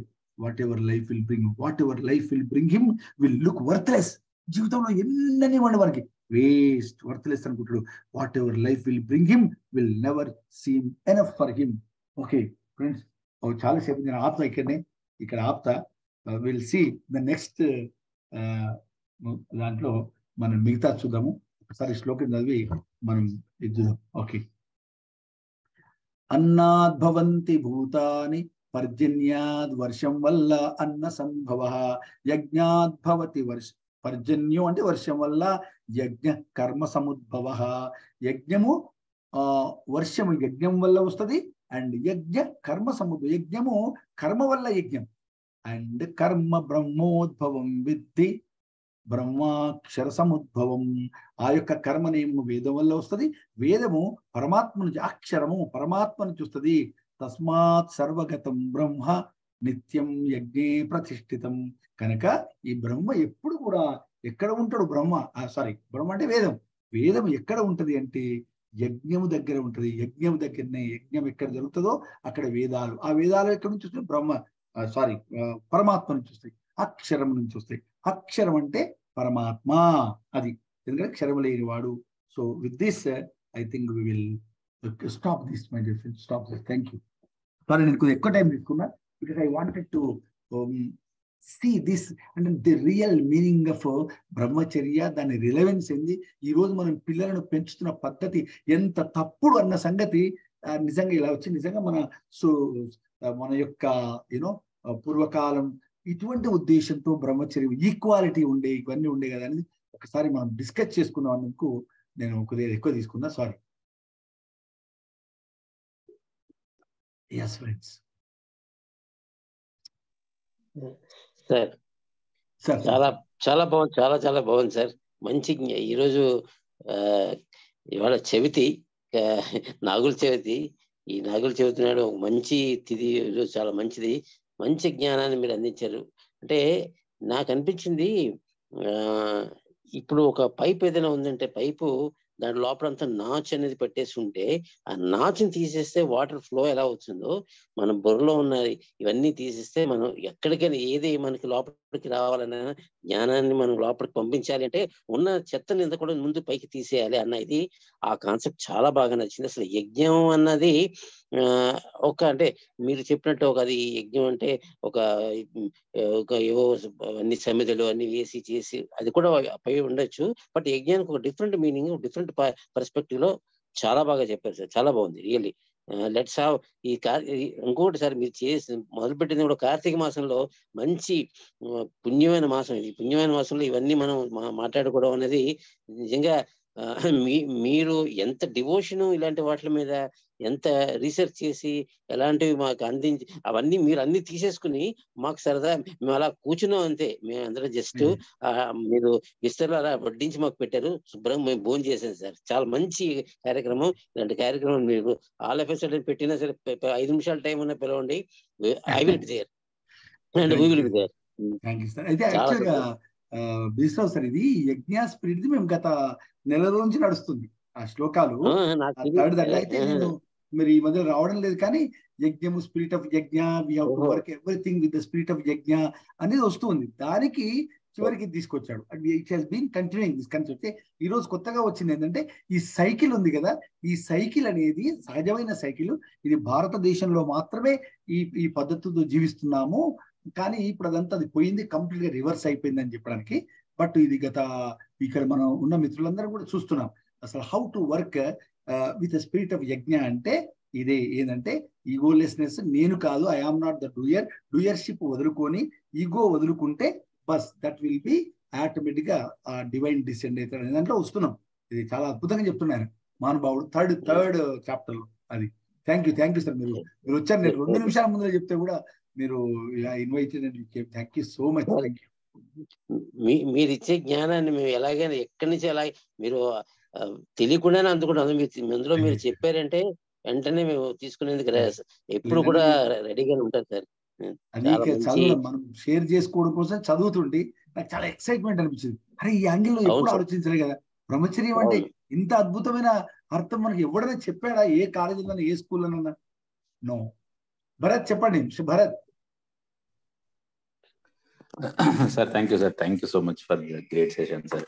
మీరు పెట్టిన మెసేజ్ కూడా చదివాను. ఖచ్చితంగా జీవితంలో ప్రతి స్టేజ్ లో ఉపయోగపడే సెషన్ ఉంటుందని. నిజంగానే అద్భుతమైన సెషన్ సార్. ముఖ్యంగా ఇక్కడ 3 పాయింట్లు చాలా బాగా కనెక్ట్ అయినాయి నాకు పర్సనల్ లైఫ్ లో. మీరు చెప్పారు కదా పవర్ సెక్టర్ లో పనిచేసిన వాళ్ళకి గవర్నమెంట్ వాళ్ళకి చాలా తేడా ఎక్కువగా ఉంటుంది అని. నేను పవర్ సెక్టర్ లో జెన్కో శ్రీశైలం లెఫ్ట్ అంటే తెలంగాణలోనే పనిచేశాను దాదాపు 8 ఏళ్ళు అక్కడ. తర్వాత ఇప్పుడు ఏపీ కింద పనిచేస్తున్నాను. సో నేను 2 చేశాను కాబట్టి అక్కడే చాలా బాగా వచ్చేది నాకు శాలరీ. చాలా తగ్గించుకొని ఇక్కడ పనిచేస్తున్నాను వేరే రీజన్స్ వల్ల. మీరు అన్నట్టు చాలా డిఫరెన్స్ ఉంటుంది. బయట వాళ్ళకి చాలా కంపారిజన్ చేసుకుంటే చాలా తక్కువగా కనిపిస్తుంది. కానీ అలా కంపారిజన్ కాకుండా ఉన్నదాంతో సంతృప్తి పడడం అనేది చాలా అవసరం సార్ జీవితంలో. ఇంకొకటి మీరు చెప్పారు చూడండి, పిల్లల్ని వాళ్ళు కష్టపడకుండా పెంచుతా ఉంటారు పేరెంట్స్. నా జీవితంలో కూడా మా నాన్న నన్ను కష్టపడకుండా పెంచడానికి ప్రయత్నం చేసేవాడు. ఈవెన్ ఈ రోజు కూడా నేను ఒక్కొక్కసారి మా నాన్న మీద కోపడుతూ ఉంటాను. నన్ను ఎందుకు కష్టపెట్టకుండా పెంచలేదని ఈ రోజు కూడా బాధపడుతూ ఉంటాను. చాలా విషయాల్లో నేను ఆ స్మూత్నెస్ లేదంటే ఆ కష్టపడకపోవడం వల్ల చాలా ఇబ్బందులు పడ్డాను సార్ నిజంగా చాలా లైఫ్ లో. అరే ఆ రోజు నేను ఇలా చేసి ఉంటే నేను ఈ రోజు ఇలా ఇబ్బంది పడేవాడిని కదా. చాలా ఇబ్బంది పడ్డాను. అట్లీస్ట్ నేను ఈ రోజు మాట్లాడగలుగుతున్నాను అంటే ఆ రోజు నేను చాలా రోజుల క్రితం అది రిలైజ్ అయ్యి మా నాన్న ఆ ప్రొటెక్షన్, ఆ బొమ్మరిల్లు ఫాదర్ ప్రొటెక్షన్ నుంచి బయటపడ్డాను. సో అది చాలా మంది చేస్తూ ఉంటారు సార్, అది చాలా తప్పది. ఇంకోటి మీరు అన్నారు చూడండి, దివాలా తీసిన వాడికి అమ్మాయిని ఇవ్వడం అనేది అది నిజంగా చాలా గొప్ప విషయం సార్. వాళ్ళలో నేర్చుకోవాల్సింది. ఈవెన్ మనలో కూడా ఆ దివాలా లాస్ట్ వరకు వెళ్ళినప్పుడే రూపాయి విలువ తెలుస్తుంది సార్ నిజంగా. చాలా బాగా అనిపించింది sir. Thank you sir. Thank you so much. Thank you. Wonderful wonderful. Kumar గారు. సార్ నమస్తే సార్. నమస్కారం. నా వాయిస్ వినబడుతుందా సార్? వినపడుతుంది. సిగ్నల్ ప్రాబ్లం ఉంది, అందుకోసమే మాట్లాడదామని. ఇవాళ నేను మీ సెషన్ మిస్ అయ్యాను సార్, మధ్యలో వచ్చాను. మంచి చాలా ఇంట్రెస్టింగ్ సబ్జెక్ట్ అని చెప్పేసి నెట్ ఎన్నిసార్లు ఆన్ చేసినా కాలేదు. పాయింట్కి వస్తే చిన్నపిల్లల్ని చిన్నప్పటి నుంచి కష్టం అంటే తెలియజేయాలని చెప్పేసి నేను చదువుకున్నప్పుడు చూశాను. ఇప్పుడు కూడా కొంతమంది విలేజ్ లో అలా చేస్తారు, కానీ సిటీలో అది పాసిబుల్ కాదేమో సార్. అంటే నేను 10 కిలోమీటర్లు నడిచిపోయి చదువుకున్నాను. మా నాన్న కూడా చదువుకోవడానికి సైకిల్ ఇస్తుంది అని చెప్పేసి అనలేదు. కానీ అప్పుడు అవసరానికి ఏ విధంగానైనా కష్టపడి చదవాలనేసి ఉండేది. ఇప్పుడు నేను మా పిల్లలు స్కూల్ తీసుకుపోతుంటే ఎగ్జామ్ రాయడానికి పిల్లల తల్లిదండ్రులు అంటే తల్లి తండ్రి ఇద్దరు వచ్చి ఎగ్జామ్ సెంటర్ కాడ ఒక క్యూ లైన్, ఒక పెద్ద సినిమాకి హీరో వస్తే ఎట్లయితే వెయిట్ చేస్తారో అట్లా ఒక బాబు కోసం భార్య భర్తలు ఇద్దరు వచ్చి వెయిట్ చేస్తారు సార్, ఎగ్జామ్ రాసినప్పటి నుంచి చివరి వరకు. ఈ కంఫర్ట్నెస్ తోటి పిల్లలు ఏం చేయాలి ఏంటంటే వాళ్ళ మీద వాళ్ళకే క్లారిటీ రాదు. రోజు మా పిల్లలు నేను స్కూల్ పోతుంటే అదే చెప్తా ఉంటాగో, ఒక్కరు ఎగ్జామ్ రాయడానికి పోతే వాళ్ళ నాన్న అమ్మ ఇద్దరు టెన్షన్ తోటి వస్తున్నారా, ఇట్లా ఉండకూడదు అని చెప్పేసి లైవ్ ఎగ్జాంపుల్ కూడా చూపెడతాను సార్. మీరు చెప్తుంటే నా చిన్నప్పటిది ఇప్పుడు ప్రజెంట్ 2 సిచ్యువేషన్లు కనబడుతున్నాయి నా కళ్ళ ముందు. మీరు చెప్పిన విధానానికి అయితే చాలా గ్రేట్ సార్. ఇది పిల్లలకి కాదు మన పెద్దవాళ్ళకే ఒక రియలైజేషన్ చెప్పినట్లాగా అనిపించింది. నేను గమనించి అందుకనే మనం నాకు మిమ్మల్ని ఇన్వైట్ చేసినప్పుడు మీ పిల్లలు గుర్తుకొచ్చారు. మనకు అందరికి ఉపయోగపడుతుంది. నేను సురేందర్ను స్పెషల్ గా పిలిచాను, ఎందుకంటే శశాంక్ పిలిచాను. ఇంకో శశాంక్ రాలేదు. But it's very important. మన పిల్లలను నిజంగా ఎట్లా పెంచాలి, మనకు వాళ్ళ మీద ప్రేమను కొద్దిగా వర్రితలలో వేస్తున్నందువల్ల కొందరు ఇలా చేస్తున్నారు. కానీ దెర్ ఆర్ సమ్ పేరెంట్స్, ఎందుకంటే రాజు డబ్బులు ఇవ్వకుండా వాని పోయి 1 year పోయి బతికిరాపని పంపించాడు. 1 year వాడు పోయి బతికి రావాలంతే, నయా పైస ఇచ్చేది లేదు. ఎక్కడ కూడా రాజకుమారుడు అని చెప్పొద్దు, మళ్ళా చెప్పిన మరక్షం. వాట్ ఏ వండర్ఫుల్ విజ్డమ్ వాళ్ళది నిజంగా. అది ఎవరు చెప్పేవాళ్ళంటే గురువు చెప్పేవాడు. అయ్యా నీ కొడుకులు ఇంకా సమయం అయింది, బయటకు పంపించేసి బతికి రావాలి, కూడా కష్టాలు పడి రావాలి అంతే. ఎంత అద్భుతం అండి. అందుకే తిమ్మరుసు శ్రీకృష్ణదేవరాయలు ఆయన రాజు అయినప్పుడు ఏం చేశాడంట, మనకు చిన్నప్పుడు స్కూల్ చదువుతుండే ఏది దగ్గరికి వచ్చి పెట్ట కొట్టాడు గట్టిగా, ఊరేలాగా ఉబ్బిందంట. ఎందుకు తెలవాలి, ఎవరినన్నా పనిష్ చేసినప్పుడు, శిక్ష వేసినప్పుడు బాధ అంటే ఏందో నీకు తెలవాలి. ఎంత అద్భుతం. అంటే నాకు అనిపిస్తుంది ఇవాళ ఇప్పట్లా మనం ఇవన్నీ చేయాలంటే, మీరు అన్నటువంటి సిటీలలో మనం చేయలేమని నేను గమనించాను. కనీసం పిల్లవానికి క్రికెట్ లాంటి చెత్త గేములు పెట్టకుండా, చెత్త గేమ్ అన్నది క్షమించాలి, గేమ్ చెత్త దానికి ఒక పర్పస్ లేదు. ఏం పర్పస్ ఉంది, ఏం వ్యక్తిత్వ వికాసం అవుతుంది? కబడ్డీ ఆడిద్దాం. కబడ్డీ ఆడింది అనుకోండి, వాడు శత్రుపక్షంలోకి వెళ్ళి కబడ్డీ వాడు కింద పడతాడు, రక్కుకుంటాడు, మీన పడతాడు, మొత్తం వాడు కాలు పట్టుకుని కష్టాలు పడతాడు. కబడ్డీ గేమ్ ఆడిన వారి జీవితం మీరు చూడండి. మీకు ఎవరికైనా కబడ్డీ వస్తుందేమో నాకు తెలియదు. Anybody who place kabaddi in the childhood are boyhood, in the studentship, he will become a great leader. వాడు జీవితంలో దక్క ముఖ్యలను ఎదుర్కొంటాడండి. కనీసం ఒక ఆర్టిఫిషియల్ గా మన ఒక మంచి వ్యక్తి, ఇది భారతదేశం ఒక గేమ్ మనది, కానీ వెస్టర్న్ గేమ్స్ అమ్మడి ఇండోర్ గేమ్ ఆడినవా అని అదేంది ఆ చెత్త దాంట్లోకి వెళ్ళి అది వాడతారు కదా రకరకాల వీడియో గేమ్. ఏమవుతుంది దానివల్ల? చాలా ఆలోచించాల్సిన విషయం మనం అందరం కూడా. Nice. Okay Hemant G, I think ఇలాంటి సెషన్ ఇంకొకటి కూడా తీసుకోవాలి సార్ మా పెద్దవాళ్ళకే. లేదా అంటే మనం అందరం కలిసి సెషన్ ఇట్ విల్ కంటిన్యూ అవుతుంది నెక్స్ట్ వీక్ ఆల్సో. ఇదే థీమ్ కంటిన్యూ అవుతుంది. అంటే సిటీలో సార్ లేదు సార్, చిన్న పిల్లలకి అంటే ఇప్పుడు వచ్చే కొత్త జనరేషన్ పెద్దవాళ్ళకి, అవును, పిల్లలకి ఏం నేర్పాలనేది ఇవి మిస్ అవుతున్నాయి. కంఫర్టబుల్నెస్ పిల్లలకు అందిస్తున్నాము. ఆ పిల్లలకు బరువు బాధ్యత అనే కాకపోయినా కానీ ఏదన్నా తెచ్చుకోవాలా ఏంటి అనేది సొంతంగా వాళ్ళు తెలుసుకోలేకపోతున్నారు. కానీ నేను తెస్తున్నా, నువ్వెందుకు వెళ్తావులే బయటికి అనే లెవెల్లో పేరెంట్స్ ఉన్నారు. అందుకోసమే అంటారు. వారికి వంట రాదు, పని రాదు. ఆడపిల్లలు అయితే కనీసం ఇంట్లో వంట, ఇప్పుడు చూడండి పల్లెటూరు చూడండి, పిల్లలు ఆడపిల్లలు ఇంట్లో మొత్తం వాళ్ళే చేస్తారు, వంట చేస్తారు, పొద్దుగా లేచి ఎవ్రీథింగ్ ఆ పిల్లలు చేస్తారండి. లైఫ్ లో వాళ్ళకి ఏముంది, పెద్ద ఆశలు ఉండవు. ఎందుకు? ఇవి చేశాం, రేపటి నాడు దేవుని దేవాల వాళ్ళ మంచి ఉద్యోగం దొరికితే సుఖంగా ఉంటారు. ఎందుకంటే మేము ఎంతో కష్టపడి వచ్చాం. మన పిల్లలు అట్లా ఉండేసరికి ఎంత మంచి జీవితం ఇచ్చినా వాడు సుఖంగా ఉండలేడు. ఎందుకంటే వాడు చిన్నప్పుడు కష్టపడలేదు కాబట్టి. తప్పకుండా పని చెప్పాలి, ఇంట్లో చేయాల్సిందే, షెడ్యూల్ ఇవ్వాల్సిందే, ఈ పని నువ్వు చేయాలంతే. చాలా నాకు నా మనవల వాళ్ళందరూ గుర్తుకొచ్చారు. ఇది అరే నిజంగా మన పిల్లల్ని ఎంత తప్పుగా పెంచుతున్నారు మన వాళ్ళు అని. ఈవెన్ అమెరికాలో ఉన్న వాళ్ళు కూడా. ఎస్, గారాబం, మిస్ప్లేస్డ్ లవ్. Thank you. మంచి కుమారాణి గారు షేర్ చేశారు సార్. Thank you. అమ్మా ఉమారాణి గారు, నమస్కారం. నమస్తే sir, good evening one and all. Sir చాలా చాలా యూస్ఫుల్ సెషన్ సార్ ఇది. యాక్చువల్లీ నేను ఒక 10 minutes లేట్ గా జాయిన్ అయినప్పటికీ కూడా మెయిన్ ఎసెన్స్ పట్టుకున్నానని అనుకుంటున్నాను. ఈ 4 దశలు ఎంత ఇంపార్టెంట్ సార్, ఎవరు చెప్తున్నారు సార్ నవే డేస్? చిన్న పిల్లల దగ్గర నుంచి పెద్దవాళ్ళ వరకు. నిన్న మొన్న న్యూస్ చూస్తే కూడా అంటే వయసు తారతమ్యం లేకుండా అందులో పడిపోయారు. బ్రహ్మచర్యం యొక్క విశిష్టత ఏంటి, ఆ తర్వాత గృహస్థాశ్రమాన్ని ఏ విధంగా నడుపుకోవాలి, ఆ తర్వాత వానప్రస్థం ఏ విధంగా ఒకటి తొలగించుకుంటూ ముందుకెళ్ళాలి, ఆ తర్వాత సన్యాసాశ్రమం, ఒక్కొక్క దశలో ఎంత స్ట్రెంగ్తన్ అవ్వాలి, ఎంత చాలా బాగా చెప్పారు సార్. మై కైండ్ రిక్వెస్ట్, ఇది ఒక మంచి వీడియో చేయండి సార్ ప్లీజ్. ఎందుకంటే ఏ కాలేజ్ దగ్గరికి వెళ్ళి చూసినా కూడా అసలు చూడలేని పరిస్థితులు, చూడరాని వినకూడని చాలా ఘోరంగా ఉంది సార్. ఇంత చుట్టుపక్కల ఈ విధంగా ప్రేరేపిస్తున్నప్పుడు మన శాస్త్రాలు ఎన్ని చెప్తే ఏముంది సార్? ఈ శాస్త్రాలన్నీ ఈ పక్కన పెట్టేసి మూటగట్టి అటకెక్కిచ్చేసి ఈ సినిమాలు వీటి ప్రభావంతో ఏ పాట విన్నా వినలేని పరిస్థితి సార్. అందుకే నేను ఈ కర్ణాటిక్ మ్యూజిక్ నేర్చుకున్నాను. ఏ పాట విన్నా అసలు పెట్టట్లేదు, మర్చిపోయాను ఇంకా అవి పెట్టడం. అసలు అన్ని డబుల్ మీనింగ్స్ తోని చాలా ఘోరమైన పరిస్థితి ఉన్నది సార్. ఆ కాలేజ్ ముందట మొన్న 9 o'clock ఏదో పని పడి నార్మల్ గా వెళ్ళాము. బయటికి వెళ్ళి వస్తుంటే ఆ సిస్టమ్ లో ఏదో జిరాక్స్ కావాలి అని ఆఫీస్ పని గురించి అని వెళ్తే అసలు చూడలేని పరిస్థితులు సార్. అక్కడ బండి మీద విచ్చలవిడితనం ఎక్కువైపోయింది. అంటే ఈ 1వ దశ ఏంటి, దాని యొక్క ఇంపార్టెన్స్ ఏంటి, ఈ 25 years ఏ విధంగా కష్టపడాలి, ప్రతి పిల్లల్ని తల్లిదండ్రులు ఏ విధంగా పెంచాలి అన్నది కూడా చాలా ఇంకా మంచి ఎలాబరేటెడ్ ఒక వీడియో చేయండి sir, my kind request. Really. అది చేస్తే కనుక ప్రతి ఒక్క పేరెంట్ కి తెలవాలి, ప్రతి ఒక్క స్టూడెంట్ కి తెలవాల్సినటువంటి ఆవశ్యకత ఉన్నది సార్. అది మీరు ఒక మంచి వీడియో చేయండి sir, please, my kind request sir, again and again I'm urging.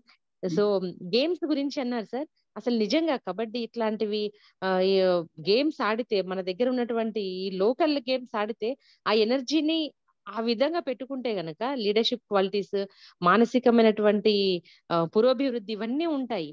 ఈ ఫోన్ ధైర్యం ఒకటి వచ్చేసి ధైర్యము వస్తుంది. అన్ని విధాల. Yes sir. ఎట్లా ఆ ఒక మాబ్ ఎట్లా మెయింటైన్ చేయాలి, ఆ గ్రూప్ ని ఎట్లా మెయింటైన్ చేయాలి, ఎట్లా ముందుకు తీసుకెళ్ళాలి, ఇవన్నీ విషయాలు, పడడము, లేవడం, ఓడిపోవడం, గెలవడం, everything they can learn practically. So ఇప్పుడు ఈ ఫోన్ వచ్చేసింది సార్, అసలు ఏం చూస్తున్నారు, ఏం చేస్తున్నారు అర్థం కాని పరిస్థితి. ఇది ఒకటి సార్, ఇది కూడా చాలా మంచి మంచి టేక్ అవేస్ ఉన్నాయి సార్ ఈ రోజు. మీరు అన్నారు ఇంకొకటి ఏంటంటే రాజును కూడా కొట్టడం అనేది నార్మల్ గా మా ట్రైనింగ్ లో 1 year ట్రైనింగ్ చేసాం ఇక్కడ సెక్షన్ ఆఫీసర్ గా. అంటే మొక్క పెట్టాలి అంటే అసలు ఆ పిట్ ఎట్లా తవ్వాలి, దాని చుట్టూ సాసరి వీడింగ్ ఎట్లా చేయాలి అని పార పట్టుకొని చేసేవాళ్ళం అన్నమాట. అసలు అంతవరకు వాస్తవానికి మాకైతే తెలియదు విషయం. ఆ రోజు చేస్తే ఎవ్రీ సాటర్డే ఫీల్డ్ వర్క్ ఉంటుంది. ఆ రోజు మేము అన్నం కూడా తినలేకపోయేవాళ్ళం, అట్లా బొబ్బలు ఎక్కి రక్తం కారుతుండే. అప్పుడు అట్లా చేసినాం కాబట్టి ఈ రోజు ఎవరైనా సరే ఒక వ్యక్తికి ఒక పని చెప్పాలంటే ఆ పార పట్టుకునే విధానం నీకు తెలియదని నీకు పని ఇవ్వను అని చెప్తాం, అంత కాన్ఫిడెంట్ గా. Yes sir, exactly. ఏదైనా సరే మనం ప్రతి ఒక్కటి కూడా మంచి చెడు అనుభవిస్తే గానీ ఆ లైఫ్ లో మార్వాడి వాళ్ళు ఏ విధంగా అయితే అమ్మాయిని అంటే వాళ్ళు ఈవెన్ అట్లా ఫాల్ అయిపోయినప్పటికి కూడా మళ్ళీ ఒక ఉప్పెన్ లాగా లేవగలరు, వాళ్ళకి ఆ రూపాయి యొక్క విలువ తెలుసు. అది మంచి, చాలా చాలా మంచి కాన్సెప్ట్ సార్. అమ్మాయిని ఇచ్చి పెళ్లి చేయాలంటే ఎన్ని ఎకరాలు ఉన్నాయి, ఏం ఉద్యోగం ఉంది, ఎన్ని ఆస్తులు ఉన్నాయి, వెరీ రాంగ్ పర్సెప్షన్ ఇది. ఇది చాలా ఇది ఇట్లాంటి విషయాలు కూడా మనం ముందుకి తీసుకెళ్లాలి సార్. ప్రతి ఒక్క నాకైతే తెలియలేదు, మా అమ్మాయిలు కూడా ఓహో ఈ విధంగా మంచిగా వెల్ ఆఫ్ ఉన్న వాళ్ళని ఇస్తే సరిపోయింది, నాకు ఎలాంటి బాధలు ఉండవు అనుకున్నాను. లేదు లేదు, ఇప్పుడు నేను మార్చుకున్నాను సార్ అది. Thank you so much sir. ఇట్లాంటి విషయాలతో ఒక మంచి వీడియో తీయండి sir, my kind request again and again sir, please. ఈ కార్తీక మాసంలో ఇంత మంచి విషయాలతో వెళ్తున్నాము, ఒక వీడియో ఇవ్వండి సార్. ఎందుకంటే నాకు తెలిసిన స్టూడెంట్స్ పిల్లలు వీళ్ళందరూ చాలా మంది ఉన్నారు, వాళ్ళకి ఇది మంచిగా ప్రాపగండా చేయాలి ఇట్లాంటి విషయాల్ని. Thank you so much sir, thanks a lot. మీరు సంగీతం అంటారు కదమ్మా, ఆ సందర్భంలో ఒక పాయింట్, ముఖ్యమైన పాయింట్ ఉంది. అమెరికాలో ఒక యూనివర్సిటీలో ఒక పరిశోధన చేశారు. 2 seeds ను 2 జార్లలో పెట్టి, 2 వేరే వేరే రూమ్లలో పెట్టి, ఒక రూమ్ లో వెస్టర్న్ మ్యూజిక్ పెట్టారు, మోడర్న్ మ్యూజిక్, ఆ సీడ్స్ పెరుగుతుంటాయి. ఇంకొక రూమ్ లో శాస్త్రీయ సంగీతం అంటే మొజార్ట్ ఇలాంటి క్లాసికల్ మ్యూజిక్ ఉంటుంది అక్కడ కూడా పెడితేనంట 1 week లో ఈ మొజార్ట్ లాంటి క్లాసిక్ మ్యూజిక్ పెట్టే చాలా శీఘ్రంగా పెరిగినాయంట. ఆ సీడ్స్ స్ప్రౌట్స్ అయ్యి చాలా శీఘ్రంగా పెరిగినాయి. ఇక్కడ ఉన్నవి 90% చచ్చిపోయి ఆ 10% పెరిగితే కూడా కొద్దిగా పెరిగినట్టు చేసి వాడిపోయినట్టు. That is the power of music. అంటే ఒక మ్యూజిక్ వల్ల కూడా డిఫరెంట్ వైబ్రేషన్స్ ఉంటాయి, వాటి యొక్క ఎఫెక్ట్ ప్లాంట్స్ మీద, ప్రకృతి మీద ఉంటుందంటే, మరి మనిషి మన ఆలోచనని బట్టి, మన కాన్షియస్నెస్ ని బట్టి మనకు కూడా వైబ్రేషన్స్ ఉంటాయి కదా. That's it. అంటే మనిషి యొక్క ఆలోచన కూడా, మనం జీవించే విధానము, మనం ఆలోచించే విధానము, మనకు వచ్చేటటువంటి మనకు థాట్స్, అంటే ఇతరులకు అంతా మంచే కావాలి, లోకా సమస్త సుఖినో భవంతు లాంటి అద్భుతమైన పాజిటివ్ ఆలోచనలు వస్తే మన వైబ్రేషన్స్ వేరే ఉంటవి, మన భావ తరంగాలు, దాని వల్ల డివైన్ డిసెండ్స్, నేచర్ మనతో హార్మనీగా అంటే మన యొక్క అవసరాలకు అనుగుణంగా నేచర్ తప్పకుండా ఈ వర్షాలు కురవడం అనుకోండి, ప్రకృతి అంతా పులకించడం అనుకోండి, ఇదే యజ్ఞం అంటే. Having those wonderful thoughts, that egoless thoughts, and giving up doership and surrendering and being, trying to live as gift of God. I will live. Oh God, please bless me to be your gift to the world. Bless me to be your love to the world. పదే పదే పదే పదే ఈ ధ్యాసతో ఉన్నాను. ఓ God bless me to be your gift of your gift to the world and bless me to be your love to the world. ఈ ఒక్క ధ్యాసతో మనం ఏదైనా మంత్రం అనుకోవచ్చు. సపోజ్ ఓం కృష్ణాయ నమః అని అనుకున్నాం, దాని వెనుక ఈ భావన వచ్చింది అనుకోండి, ఓం కృష్ణాయ నమః, నా బిడ్డకు మంచి సీట్ రావాలి. ఇది కాకుండా ఓ God bless me to be your gift of your gift to the world and bless me to be your love to the world. నీ ప్రేమగా ఈ ప్రపంచానికి నన్ను మార్చు, నీ యొక్క gift గా ఈ ప్రపంచానికి మార్చు ఉన్నప్పుడు ప్రకృతి మన దగ్గరికి పరిగెత్తుకు రాదా? మన చుట్టూ మనం ఎక్కడ ఉంటే అక్కడ తీర్థయాత్ర స్థలం కదా, ఆ ఊరంతా, ఆ జిల్లా అంతా ఇటువంటి వ్యక్తులను మనం తయారు చేయాలి. అదే. Thank you. Sorry Hemant sir, sorry ఏంటంటే ఈరోజు మీరే ఈరోజు అది చదవాల్సి ఉందని నాకు తెలుసు, నిన్న చెప్పారు, ఆయన రాలేదు కదా, but I was carried away by this content. Sir నమస్తే sir. Sir we are carried away by you, sir, by your wisdom and blessings, sir. అంటే ఈ కంటెంట్ అంతా it can come from A divine person only, sir. ఎందుకంటే just not from lips, it is coming from your heart, sir. So it is touching all the people. And అంటే ఆ content లో ఆ gravity అనేది మనకందరికి అందుతా ఉంది, sir. We are blessed, sir, to have you as our speaker. Thank you, sir. And coming to this topic, sir, today's topic, sir. Rajasekhar గారు ఏదో పని ఉండడం వల్ల తను రాలేకపోయానని నన్ను కాస్త ఆ టాపిక్ కవర్ చేయమని చెప్పాడు, సార్. ఫ్యాక్ట్ఫుల్నెస్ అనే పుస్తకం మనం చదువుతున్నాం, సార్. హాన్స్ రోజ్లింగ్ అనే ఆథర్, అతను చనిపోయారు. He was a doctor. ఫ్యాక్ట్ఫుల్నెస్ అనే కంటెంట్, సార్. ఇందులో ఆయన అంటే మనము ఒక ఫ్యాక్ట్ ని ఫ్యాక్ట్ గా చూడకుండా మనకున్న ఇన్స్టింక్ట్స్ బేస్డ్ గా మనం చూస్తూ ఉన్నాము. అంటే వివిధ రకాల కళ్ళద్దాలు, నిన్న మీరు చెప్పినట్లుగా వివిధ రకాల కళ్ళద్దాలతో ఆ ఫ్యాక్ట్ ని చూడడం వల్ల మనం వివిధ రంగుల్లో, వివిధ రూపాల్లో చూస్తూ ఉన్నాము. అట్లా కాకుండా ఫ్యాక్ట్ ని ఫ్యాక్ట్ గా చూడడం వల్ల మనం నిజాన్ని నిజంగా తెలుసుకోగలుగుతాము అనే విషయాన్ని చెప్తూ, అందుకు మన ఇన్స్టింక్ట్స్ ఏ విధంగా పనిచేస్తూ ఉన్నాయి అని ఒక 10 ఇన్స్టింక్ట్స్ బేస్ చేసుకొని అతను చెప్తూ వచ్చాడు, సార్. ఆ 10 ఇన్స్టింక్ట్స్ లో గ్యాప్ ఇన్స్టింక్ట్ అనేది మొదటి చాప్టర్ గాను, నెగటివిటీ ఇన్స్టింక్ట్ అనేది, straight line instinct, fear instinct, size instinct, generalisation instinct, destiny instinct, ఈ 7 ఇన్స్టింక్ట్స్ ని మనం ఆల్రెడీ కవర్ చేసేసాము. ఇప్పుడు single perspective and blame instincts అన్నవి 7th, 8th and 9th chapters గా మనం ఈరోజు చూడాల్సింది, సార్. ఈ సింగిల్ పర్స్పెక్టివ్ ఇన్స్టింక్ట్ అన్న విషయాన్ని గురించి అతను చెప్తూ అంటే ప్రతి చాప్టర్ ని, ప్రతి టాపిక్ ని అతను కవర్ చేసేటప్పుడు అతను వివిధ రకాల తనకున్న అనుభవాల్ని, వివిధ రకాల ఎగ్జాంపుల్స్ ని మనతో షేర్ చేసుకుంటూ వస్తాడు, sir. Recognising that a single perspective can limit your imagination. It is better to look at problem from many angles to get a more accurate understanding and find practical solutions. Is the first topic, sir. అంటే ఒక అంశాన్ని మనము ఒక దృక్కోణంలో నుంచి మాత్రమే చూసినప్పుడు మనకు ఒక రకమైన అవగాహన మాత్రమే ఏర్పడుతుంది. వివిధ రకాల దృక్కోణాల నుంచి అదే అంశాన్ని మనం చూసినప్పుడు మనము సంపూర్ణమైన అవగాహన ఏర్పరచుకోవడం జరుగుతుంది అన్నది ఈ సింగిల్ పర్స్పెక్టివ్ ఇన్స్టింక్ట్. ఉదాహరణకి దీనికి మనకున్న, అంటే ఈ పుస్తకంలో లేని ఎగ్జాంపుల్, మనకున్న ఎగ్జాంపుల్ ఏరా అంటే, ఒక ఏనుగుని 4 గుడ్డి వాళ్ళు పోయి ఒకరు తోకను పట్టుకొని చూసి, ఇంకొకరు కాళ్ళను పట్టుకొని చూసి, ఇంకొకరు తొండం పట్టుకొని చూసి, ఇంకొకరు దాన్ని ట్రంక్ను పట్టుకొని చూసి, తొండం పట్టుకొని చూసిన వాడు ఇది గొట్టంలాగా ఉందని, తోకను పట్టుకొని చూసిన వాడు పాములాగా ఉందని, ట్రంక్ను పట్టుకొని చూసిన వాడు ఇది ఒక గోడలాగా ఉందని, అదేవిధంగా కాళ్ళను పట్టుకొని చూసిన వాడు ఇది ఒక స్తంభం లాగా ఉందని చెప్పారు. అంటే 4 పర్స్పెక్టివ్స్ లో చూశారు.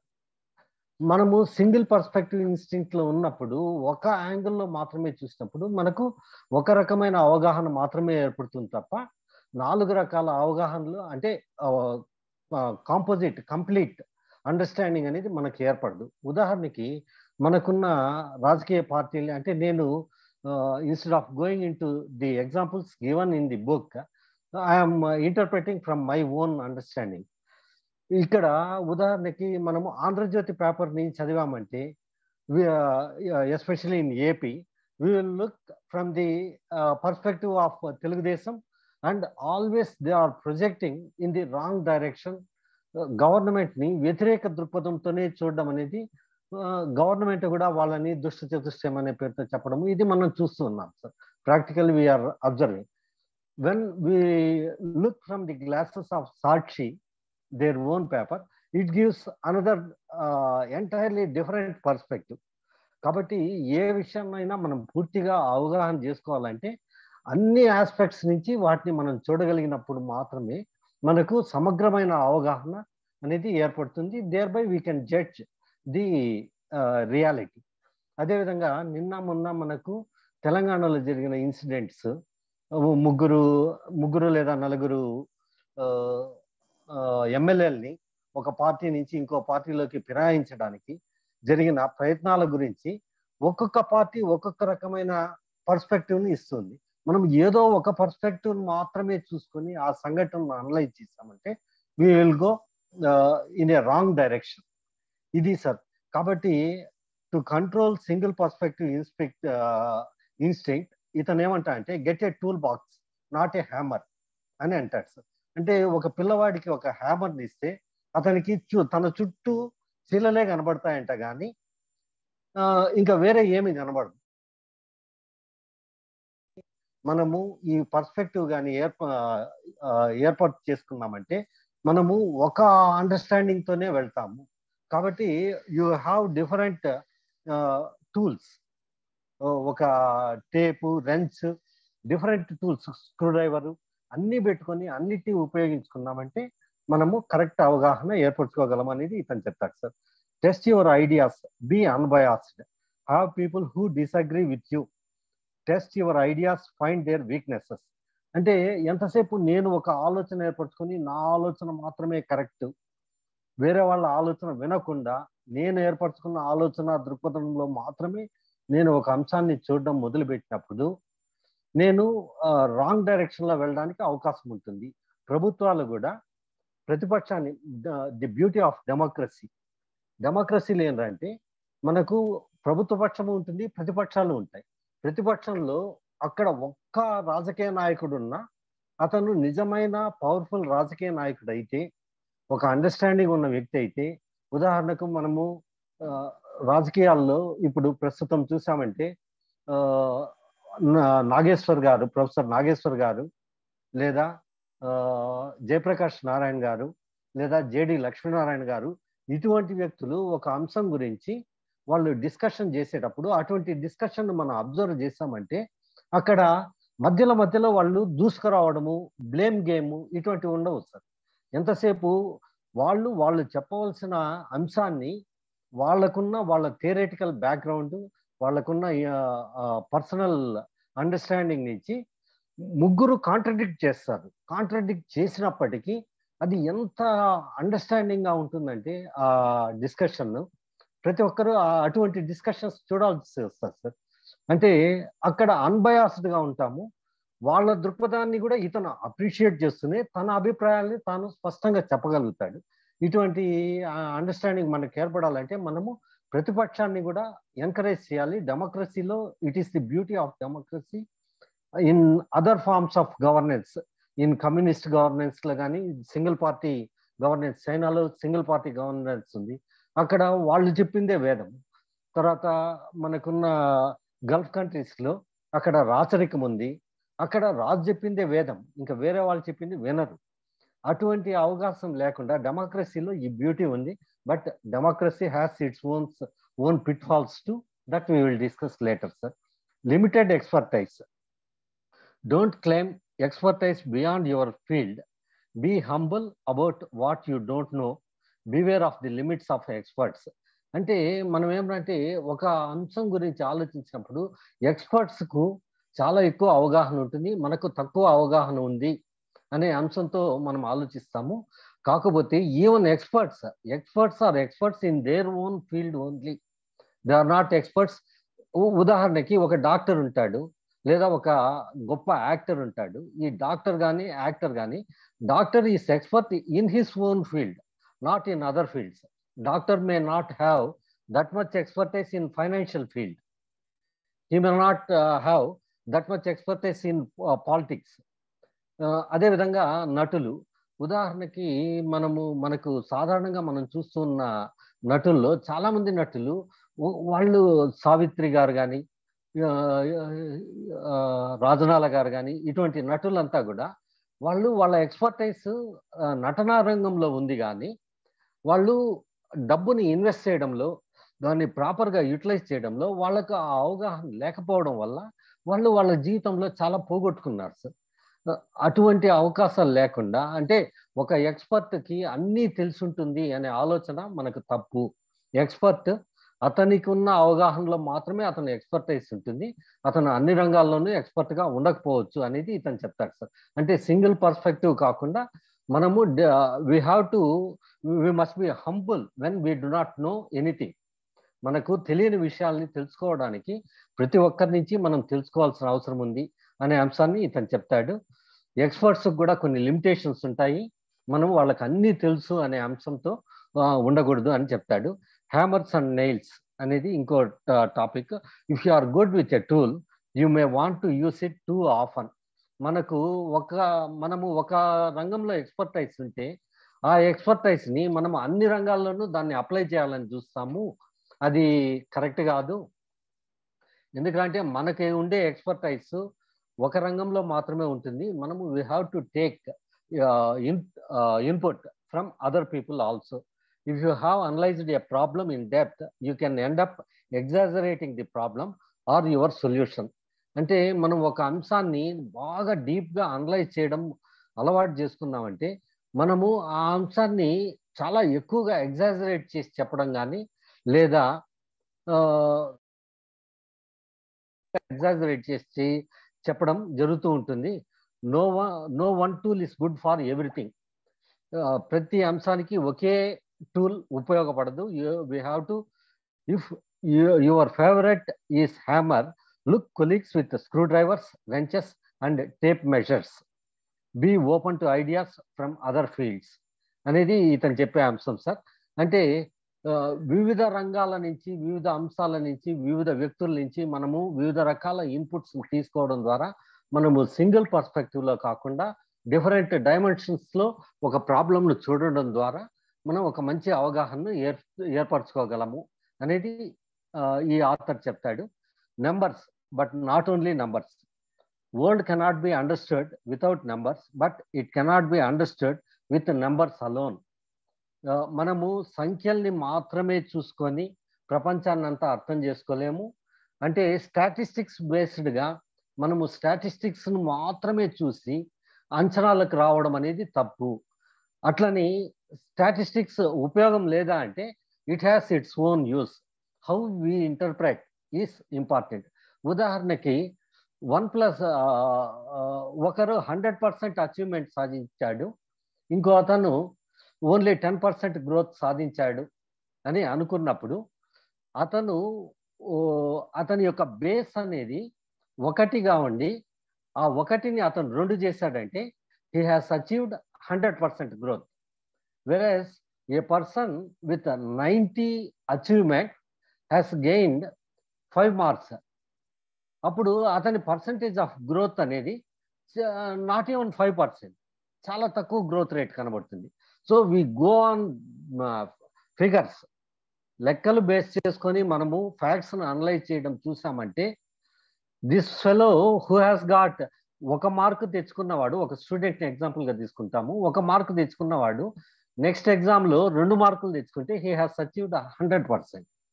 90 మార్కులు తెచ్చుకున్న వ్యక్తి 5 మార్కులు మాత్రమే ఇంక్రీజ్ తెచ్చుకున్నా అంటే అక్కడ మనము ఫిగర్స్ను బట్టి, లెక్కలను బట్టి, అంకెలను బట్టి చూసామంటే his growth rate is very less, but the fact is entirely different.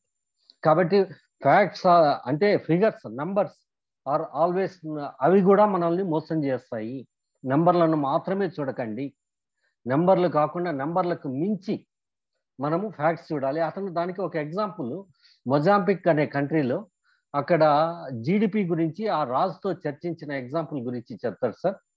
అక్కడ చెప్పేటప్పుడు అతను ఏమంటా అంటే ఆ రాజుతో డిస్కస్ చేసినప్పుడు ఈ సంవత్సరము మా ప్రజలు బాగా అభివృద్ధి చెందినారు అని చెప్తాడు. మీరు ఏ ఆధారంగా ఇది చెప్తూ ఉన్నారు అంటే ఆ మార్చిలో అంటే ఒక ప్రొసెషన్ జరిగినప్పుడు ఆ ప్రొసెషన్ లో వచ్చిన వ్యక్తుల కాళ్ళను చూసి ఆ కాళ్ళకు వాళ్ళు వేసుకున్న చెప్పులు లాస్ట్ ఇయర్ వాళ్ళు వేసుకున్న చెప్పులను బట్టి ఈ ఇయర్ మా వాళ్ళు ఇంత లాస్ట్ ఇయర్ కంటే ఎక్కువ చెప్పులు వేసుకున్నారు కాబట్టి మంచిగా కనబడుతున్నారు కాబట్టి మంచి డ్రెస్ సెన్స్ లో కనబడుతున్నారు కాబట్టి వాళ్ళ చేతుల్లో డబ్బులు ఉన్నాయి, ఈ బేస్తో నేను చెప్పగలుగుతున్నాను అని అంటాడు సార్. అంటే a good politician will look from different angle, not merely based on numbers. అంటే అతను వీధుల్లో వెళ్ళేటప్పుడు వీధుల్లో బిల్డింగ్స్ కడతా ఉండడాన్ని చూసి ఆ బిల్డింగ్ల మీద పాచి పట్టడము, గడ్డి పెరగడము ఇవి జరిగినప్పుడు నా ప్రజల చేతుల్లో డబ్బులు సరినంత లేదు అనేది నేను అర్థం చేసుకోగలిగాను. అలా కాకుండా వాళ్ళు కొత్త బిల్డింగ్లు కడుతూ ఉన్నారు అని అన్నప్పుడు దాన్ని బట్టి నేను నా ప్రజల చేతుల్లో డబ్బులు అందుబాటులో ఉన్నాయి కాబట్టి వాళ్ళు బిల్డింగ్లు కట్టగలుగుతున్నారు అంటే ఇక్కడ అతను he's not going by mere facts, he's applying his knowledge అంటే his understanding observation into knowledge అనే విషయాన్ని ఇతను చెప్తాడు సార్.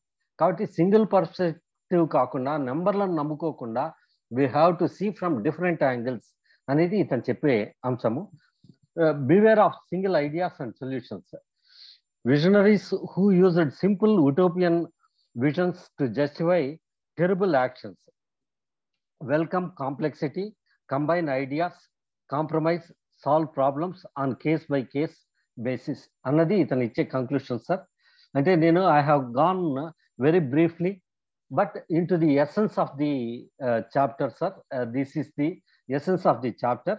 ఇక్కడ ఏమంటా అంటే మనము సింగిల్ పర్స్పెక్టివ్ అంటే ఒక ఫర్ ఎగ్జాంపుల్ ఫ్రీ మార్కెట్ అనేది ఉంది, అమెరికా ఫ్రీ మార్కెట్ను అప్లై చేస్తుంది. కమ్యూనిస్ట్ కంట్రీస్ వాళ్ళు అంటే మన దేశంలో కూడా సోషలిజం మనం తీసుకున్నప్పుడు క్యాపిటలిజం అండ్ సోషలిజం ఈ రెండింటిలో మనము ఒక పర్స్పెక్టివ్తోనే చూసినప్పుడు ఫ్రీ మార్కెట్ అనే ఒక్క అంశంతోనే చూస్తే అక్కడ పర్స్పెక్టివ్ అనేది వేరేగా ఉంటుంది, క్యాపిటలిస్ట్ పర్స్పెక్టివ్తో చూస్తే అది వేరేగా ఉంటుంది అనే అంశాన్ని ఇతనే ఎక్స్ప్లెయిన్ చేస్తాడు sir. Simple and beautiful idea of the free market can lead to simplistic idea that all problems have single cause, that is government interference. అంటే ఫ్రీ మార్కెట్ అమలు కావాలంటే దానికి గవర్నమెంట్ ఇంటర్ఫియరెన్స్ అనేది ఉండకూడదు, పూర్తిగా గవర్నమెంట్ ఇంటర్ఫియరెన్స్ అనేది తీసేయాలి అనేది capitalist ideology. వెరస్ when it comes to communist ideology అక్కడ ప్రతిదీ గవర్నమెంట్ కంట్రోల్లో జరగాలి, ఫ్రీ మార్కెట్ అనేది ఉండకూడదు. ఫ్రీ మార్కెట్ అనేది ఉన్నప్పుడు ప్రజల మీద ఈ మార్కెట్ శక్తుల ప్రభావం ఎక్కువగా ఉంటుంది అనేది వాళ్ళ ఐడియాలజీ. ఈ రెండు ఆస్పెక్ట్స్ కి మధ్యలో ఎక్కడో నిజం ఉంటుంది కానీ ఈ రెండు పూర్తిగా నిజం కాదు అనేది ఇతను చెప్తాడు సార్. ఇది from the perspective of single perspective instinct and from the perspective of blame. అంటే మనలో జరిగే ఏదైనా తప్పు జరిగితే ఆ తప్పుకు పూర్తిగా కారణము నేను కాదు, ఎవరో ఒకరిని ఒక బ్లేమ్గా తీసుకోవడం. అంటే ఈ తప్పు జరగడానికి నేను కాదు కారణము, బాధ్యత వేరే వాడి మీదకి తోసేయడం. అది చాలా ఈజీగా ఉంటుంది ప్రజలకి. ఈ బ్లేమ్ ఇన్స్టింక్ట్ అనే దాని నుంచి మనము బయట రావాలి. అంటే ఈ బ్లేమ్ ఇన్స్టింక్ట్ నుంచి బయట రావడానికి recognising when a scape goat is being used and remembering.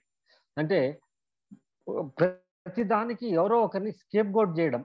ఏదన్నా ఒక తప్పు జరిగితే ఒక అంశంలో అంటే గవర్నమెంట్లో కూడా మనం చూస్తూ ఉంటాం సార్, ఎస్పెషలీ మా అంటే పోలీస్ డిపార్ట్మెంట్ కానీ మా డిపార్ట్మెంట్స్లో కానీ ఏంటంటే ఏదన్నా ఒక తప్పు జరిగితే immediately they throw the blame on one person and make him scape goat. But does it really reflect the truth అంటే ఇట్ వోంట్ రిఫ్లెక్ట్. అంటే డెమోక్రసీలో ఇది ఒక పిటీ సార్. ఎందుకంటే ప్రభుత్వాలు ఎవరో ఒకరి మీద ఒక నెపంని తోసేస్తే అప్పటికి ఆ ఇష్యూని చల్లబరచవచ్చు. ఆ ఇష్యూని చల్లబరచడానికి ఎవరో ఒక అధికారిని బలి చేసేస్తారు. దీనికి అతను ఒక చాలా మంచి ఎగ్జాంపుల్స్ ఇచ్చాడు. అంటే 2015 సంవత్సరంలో 4000 మంది మధ్యధరా సముద్రాన్ని దాటుతూ ఆ పడవల్లో నుంచి మధ్యధరా సముద్రంలో కుంగిపోయి చనిపోతారు. ఆ విషయాన్ని చూసినప్పుడు చాలా మంది బాధపడతారు, ప్రపంచం అంతా బాధపడుతుంది. కాకపోతే ఏంటంటే అక్కడ blame is throne on the smugglers. But the fact is it is not the smugglers or any particular person who has to be blamed. We have to blame the system. సిస్టంలో ఉన్న లోపాల వల్ల ఇటువంటి సంఘటనలు జరుగుతాయని అతను ఎక్స్ప్లెయిన్ చేస్తాడు sir. అక్కడ ఏం చెప్తా అంటే అతను పూర్తిగా ఇన్ డెప్త్, అంటే సాధారణంగా ఇదంతా మనకు పత్రికల్లో కానీ ఎక్కడ రాదు. ఈ పత్రికలు కూడా ఏం చేస్తాయంటే ఆ సమయానికి అప్పుడు ఎవరు దొరికితే వాళ్ళ ద్వారా వాళ్ళ మీద నెపాన్ని మోపేసి వాళ్ళని బలి చేసేస్తారు. ఆ తర్వాత ఆ ఇష్యూని మర్చిపోతారు. చాలా ఇష్యూస్ ఈ విధంగా మరుగున పడిపోతా ఉంటుంది. అతను ఏం చెప్తా అంటే సిరియాలో యుద్ధం జరుగుతూ ఉన్నప్పుడు సిరియన్ రెఫ్యూజీస్ అక్కడి నుంచి వేరే దేశాలకు వెళ్ళిపోవడానికి ప్రయత్నం చేస్తారు. ప్రయత్నం చేసినప్పుడు జెనీవా ట్రీటీ ప్రకారము అన్ని దేశాలు ఆ ఒడంబడికలో సంతకాలు చేశాయి. ఏదన్నా దేశంలో యుద్ధం జరుగుతున్నప్పుడు ఆ దేశ కాందిసీకులు వేరే దేశానికి వచ్చినప్పుడు వాళ్ళకు ఆశ్రయం కల్పించడం అనేది ఇతర దేశాల బాధ్యత. ఆ బాధ్యతను నిర్వర్తించాల్సిన అగ్రిమెంట్ అన్ని దేశాలు జెనీవా కన్వెన్షన్ కింద చేశాయి. చేసినప్పటికీ వీళ్ళేంటంటే ఆ కన్వెన్షన్కు ఒడంబడికు కట్టుబడినట్లు ఉంటూనే ఆ రోజు ఫ్లైట్లో చూస్తే ఫ్లైట్స్ చాలా వరకు అందుబాటులో ఉన్నాయి, దాంట్లో టికెట్లు కూడా అందుబాటులో ఉన్నాయి. బట్ వాళ్ళు ఖర్చు పెట్టింది ఫ్లైట్లో రావడానికి $50 ఖర్చు పెడితే సరిపోతూ ఉండగా వాళ్ళు $1000 ఈ స్మగ్లర్లకు ఇచ్చి ఈ పడవల ద్వారా ఈ దేశాలకు రావడానికి ప్రయత్నించినారు.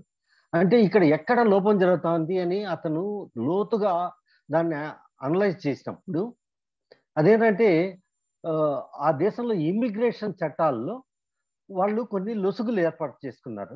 అంటే with in 15 minutes they have to get that clearance for ఇమిగ్రేటింగ్ in to that country. అక్కడ వాళ్ళు కొన్ని లొసుగులు పెట్టి వాళ్ళని ఇమిగ్రేట్ కానీయకుండా చేయడం వల్ల వీళ్ళందరూ పడవల ద్వారా రావడం మొదలుపెట్టారు. ఈ పడవల ద్వారా రావడంలో కూడా ఆ పడవ కానీ వాళ్ళ దేశానికి, అంటే వీళ్ళు అడ్డదారులు వస్తూ ఉన్నప్పుడు ఆ పడవ వాళ్ళ దేశాన్ని చేరినప్పుడు అక్కడ కానీ పడవను కానీ ఆ దేశ సైన్యం పట్టుకుంటే ఆ పడవని ఆ దేశ పరం చేసుకునేస్తారు. They will confiscate that boat. కాబట్టి ఏంటంటే వాళ్ళు సాధారణమైనటువంటి ఈ రబ్బర్ బెలూన్ లాంటి పడవల్లో ఈ కాందిసీకుల్ని ఎక్కువ మందిని డంప్ చేసి $1000 తీసుకొని వాళ్ళని అక్కడి నుంచి అక్కడికి తరలించడం మొదలు పెట్టడం వల్ల ఈ యాక్సిడెంట్ అనేది జరిగింది అనే సంఘటన అతను డీటెయిల్గా ఎక్స్ప్లెయిన్ చేస్తాడు. అంటే అక్కడ వ్యవస్థల్లో ఉన్న లోపాలని వ్యక్తుల మీదకి తోసేసి వ్యవస్థలు తప్పించుకుంటూ ఉన్నాయి. కాబట్టి ఏదన్నా ఒక సంఘటన జరిగినప్పుడు మనం ఏంటంటే ఒక వ్యక్తిని బాధ్యుడిని చేస్తా ఉన్నాము, లేదా ఒక సమూహాన్ని బాధ్యుడిని చేస్తా ఉన్నాము. కానీ ఆ వ్యవస్థలో ఉన్న లోతైన అవగాహనతో ఆ వ్యవస్థలో ఉన్న లోపాన్ని మనం బయట పెట్టడం లేదు. కాబట్టి ఇతను చెప్పేది ఏంటంటే ఈ బ్లేమ్ గేమ్లో resist finding A scope goat, look for causes not villains. అంటే అందులో ఎవడు నేరస్తుడు అనే విషయాన్ని చూడండి. అంటే ఈ నేరానికి ఏం కారణం, దాని వెనకాల ఏ సంఘటనలు, ఏ సందర్భాలు ఈ లోపం జరగడానికి కారణం అవుతుంది అనేది మీరు చూడండి. Look for systems not heroes. అంటే మన ప్రభుత్వాల్లో కానీ అందరిలో మానవుల్లో సహజమైన నైజం ఏమిరా అంటే ఒక లోపం జరిగితే ఆ లోపానికి నేను బాధ్యుడు కాదు, ఒక మంచి జరిగితే దానికి కిరీటం మాత్రం నేను ధరిస్తాను అనేది. అంటే హీరోయిక్ ఏదన్నా మంచి జరిగితే ప్రభుత్వాలు ఇది నా వల్ల, ప్రజలు కూడా నా వల్ల, అధికారులు నా వల్ల, మంచి జరిగితే నా వల్ల, చెడు జరిగితే దానికి కారణము ఎదుటివాడు. అంటే బాధ్యతని we are షిర్కింగ్, we are throwing the blame on others. ఇటువంటివి కాకుండా మనము ఒక సంఘటన జరిగినప్పుడు ఆ లాభం జరిగినా ఆ లాభానికి ఎవరు నిజమైన కారణం.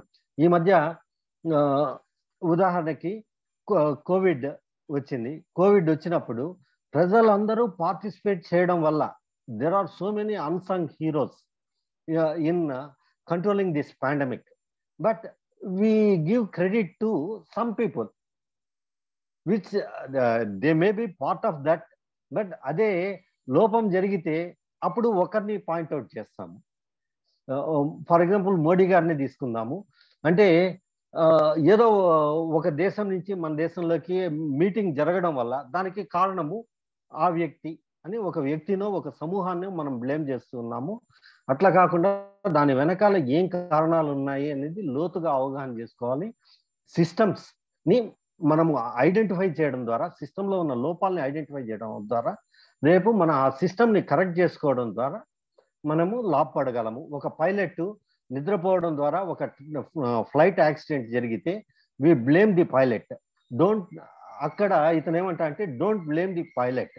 ఆ పైలట్ ఎందుకు ఆ రకంగా స్లీపీగా తయారయ్యాడు అనే సంఘటనని మీరు అనలైజ్ చేయండి అని చెప్పి చెప్తాడు సార్.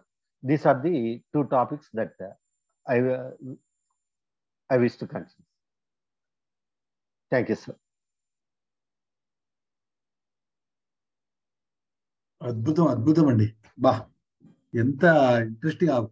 అసలు ఆ బుక్ యొక్క ఎసెన్స్ ఎంత బాగుందంటే నిజంగా కూడా this book has the potentiality to make a person think several times before coming to a conclusion అనేది మీరు ఇచ్చిన ఆ examples, news paper as well as elephant, చాలా బాగా చెప్పారు. నిజంగా కూడా నేను బుక్ మొదలు చెప్పినప్పుడు ఏం పుస్తకం ఏమో పెద్దగా లేనట్టుంది శేఖర్, ఎందుకు ఇట్లాంటివి పెడతావు అన్నా కానీ నిజంగా కూడా వాడు అంటే మీరు చెప్పారు కమ్యూనిస్టు, వాడు ప్రతిదీ కమ్యూనిజం యాంగిల్ చూస్తాడు. మనము క్యాపిటలిస్టో లేక బీజేపీలో మేము ఉన్నాం అనుకోండి, ప్రతిదీ మన యాంగిల్ కింద అవతల తప్పే కనబడుతున్నారు. సో ఈ truth lies somewhere in between them అనేది చాలా బాగా చెప్పారు. అంటే అన్ని పర్స్పెక్టివ్స్ తీసుకోవాలి, అందరి అభిప్రాయాలు వినాలి అనేది ఒకటి. హ్యామర్ అండ్ టూల్స్ చెప్పినప్పుడు కానీ నంబర్స్ బ్యూటిఫుల్ ఎగ్జాంపుల్ అది. ఇది ఒక student 1 who secured just 1 mark in the last exam, if he gets 2 marks now, he is said to have improved by 200%. Whereas one who got 90% then, if he gets 99% now, even 100% ఉట్టినా కూడా ఆయన ఎంత percent అంటే just 10%. Wonderful example అది కూడా చాలా బాగా చెప్పారు. ఆ మొజాంబిక్ అది కూడా ఎంత అంటే సిస్టమ్ లో ఇప్పుడు మీరు చెప్పిన పైలట్ ఎగ్జాంపుల్, వాడు నిద్రపోయిండు, వాడిని బ్లేమ్ చేస్తున్నాం. అలాగే ఆ స్మగ్లర్ వాడిని బ్లేమ్ చేస్తున్నాం. లేకపోతే మనం నదులలో పడి వాడెవడో స్టీమర్లో మునిగిపోతున్నాడు, స్టీమర్ కదా చిన్న చిన్న లాంచ్లు అంటారు, లాంచ్లు. అప్పుడు కూడా అక్కడ ఏంది కాంట్రాక్ట్ అరెస్ట్ చేస్తారు.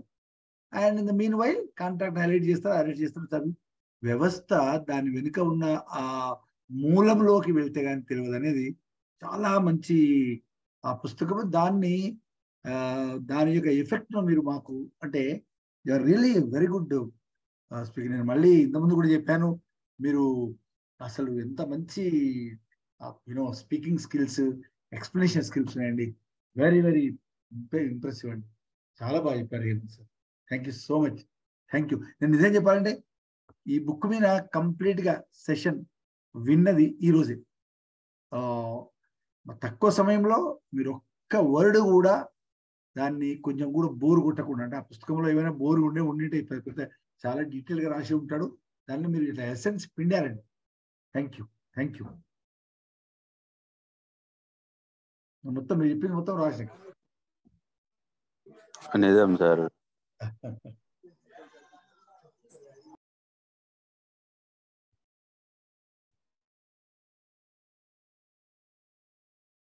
చెప్పండి భరత్, చెప్పండి.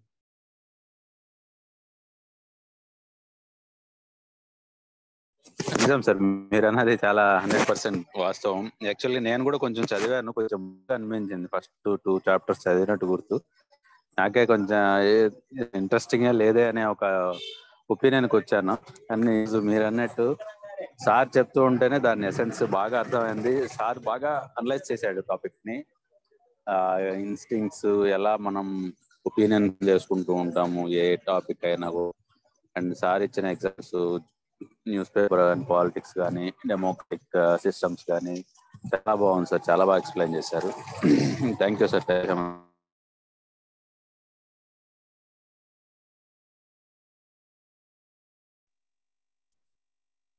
ఒకటికి 10 సార్లు ఆలోచిస్తూ ఏదైనా ఇక ముందు గట్టిగా మాట్లాడాలి, ఇదే కరెక్ట్ ఎట్లా ఏది కరెక్ట్ మనకు తెలియనే తెలియదు. బట్ ప్రతి ఒక్కరు మూర్ఖుల్లాగా అది ఏనుగు గురించి మాట్లాడిన 4 మూర్ఖుల్లాగా అయిపోయాం అందరం. Wonderful.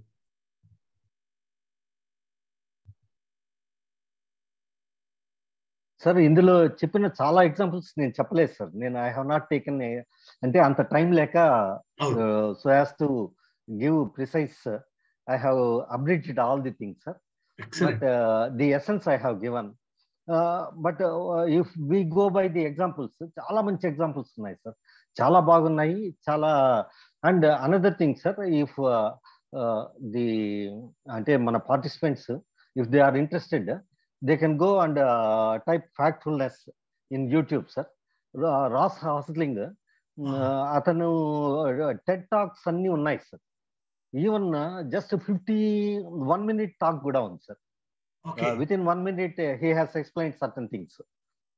TED talks chala baaguntayi, ante atani presentation, way of presentation chala baaguntundi, sir. Ante ఏంటంటే మామూలుగా ఇంగ్లీష్ లాంగ్వేజ్ లో ఉన్న బ్యూటీ మన భాషలో లేనిది ఆంగ్ల భాషలో ఉండే ఒక బ్యూటీ ఏంటంటే, వాళ్ళు ఒక స్క్రీన్ ప్లే లాగా చెప్తారు సార్. ఏదన్నా ఒక సంఘటనను వాళ్ళు ఎక్స్ప్లెయిన్ చేయాల్సి వస్తే దానికి ఒక స్క్రీన్ ప్లే రాసినట్లుగా ఉంటుంది సార్. ఈ రాస్ హాస్లింగ్ ఈ నేరేషన్ కూడా అదే విధంగా ఉంటుంది సార్. అది చాలా బ్యూటిఫుల్ ప్రెజెంటేషన్ సార్. మనము ఆ యూట్యూబ్ వీడియోస్ లో ఆయన చాలా ఇచ్చాడు సార్. అవునా? ఓకే. అవును సార్. వీలైతే హేమంత్ జీ మన గ్రూప్ లో వీలైతే పెట్టగలరా? ఒకటి మీకు నచ్చిన ఉంటే గ్రూప్ లో సార్. ఇప్పుడు నాకు షేరింగ్ ఇవ్వగలిగితే నేను నా దగ్గర ఉన్నది ఏదైనా షేర్ చేయడానికి ట్రై చేస్తాను. అయ్యో పోయినట్టు ఒక్క నిమిషం. ఓకే, మనం ఇక్కడే వినొచ్చు కదా? ఓకే. హేమంత్ కుమార్ జీ,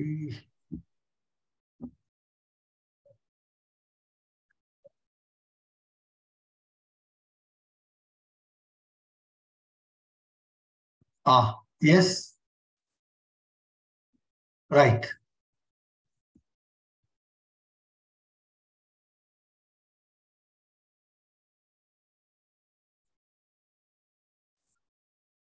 ఇచ్చాను చూడండి.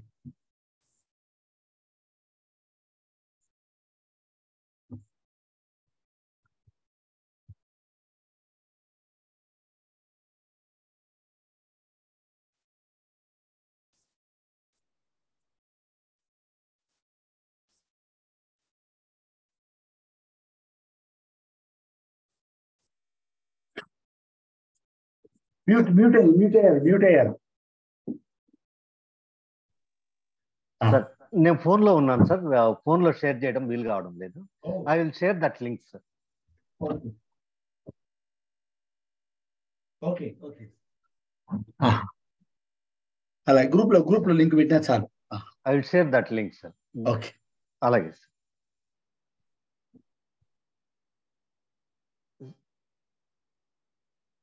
Sir, if there is any remarks from others, we will. Yes, we can. Surinder, are you there? Surinder?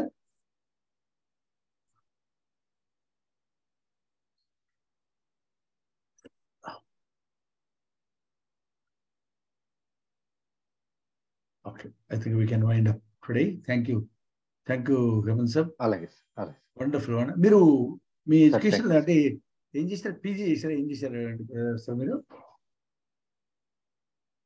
Sir నేను బిఎస్సి సార్ బేసిక్, తర్వాత MA sociology and MA political science sir. Okay. BEd చేశాను, MEd చేశాను sir. SV university Madurai Kamaraj MEd. Okay, అవును sir. Okay. మీరు SV university student. Okay. MEd పక్కకి వెళ్తే MA ఇవన్నీ కూడా మీరు రెగ్యులర్ గా చేశారా? SVU sir. లేదు సార్, ప్రైవేట్ సార్. ప్రైవేట్ చేశారా? Okay. Political science and sociology. Civil police department లేక మీరు ఇంటెలిజెన్స్ అలాంటి? లేదు సార్, కాదు సార్.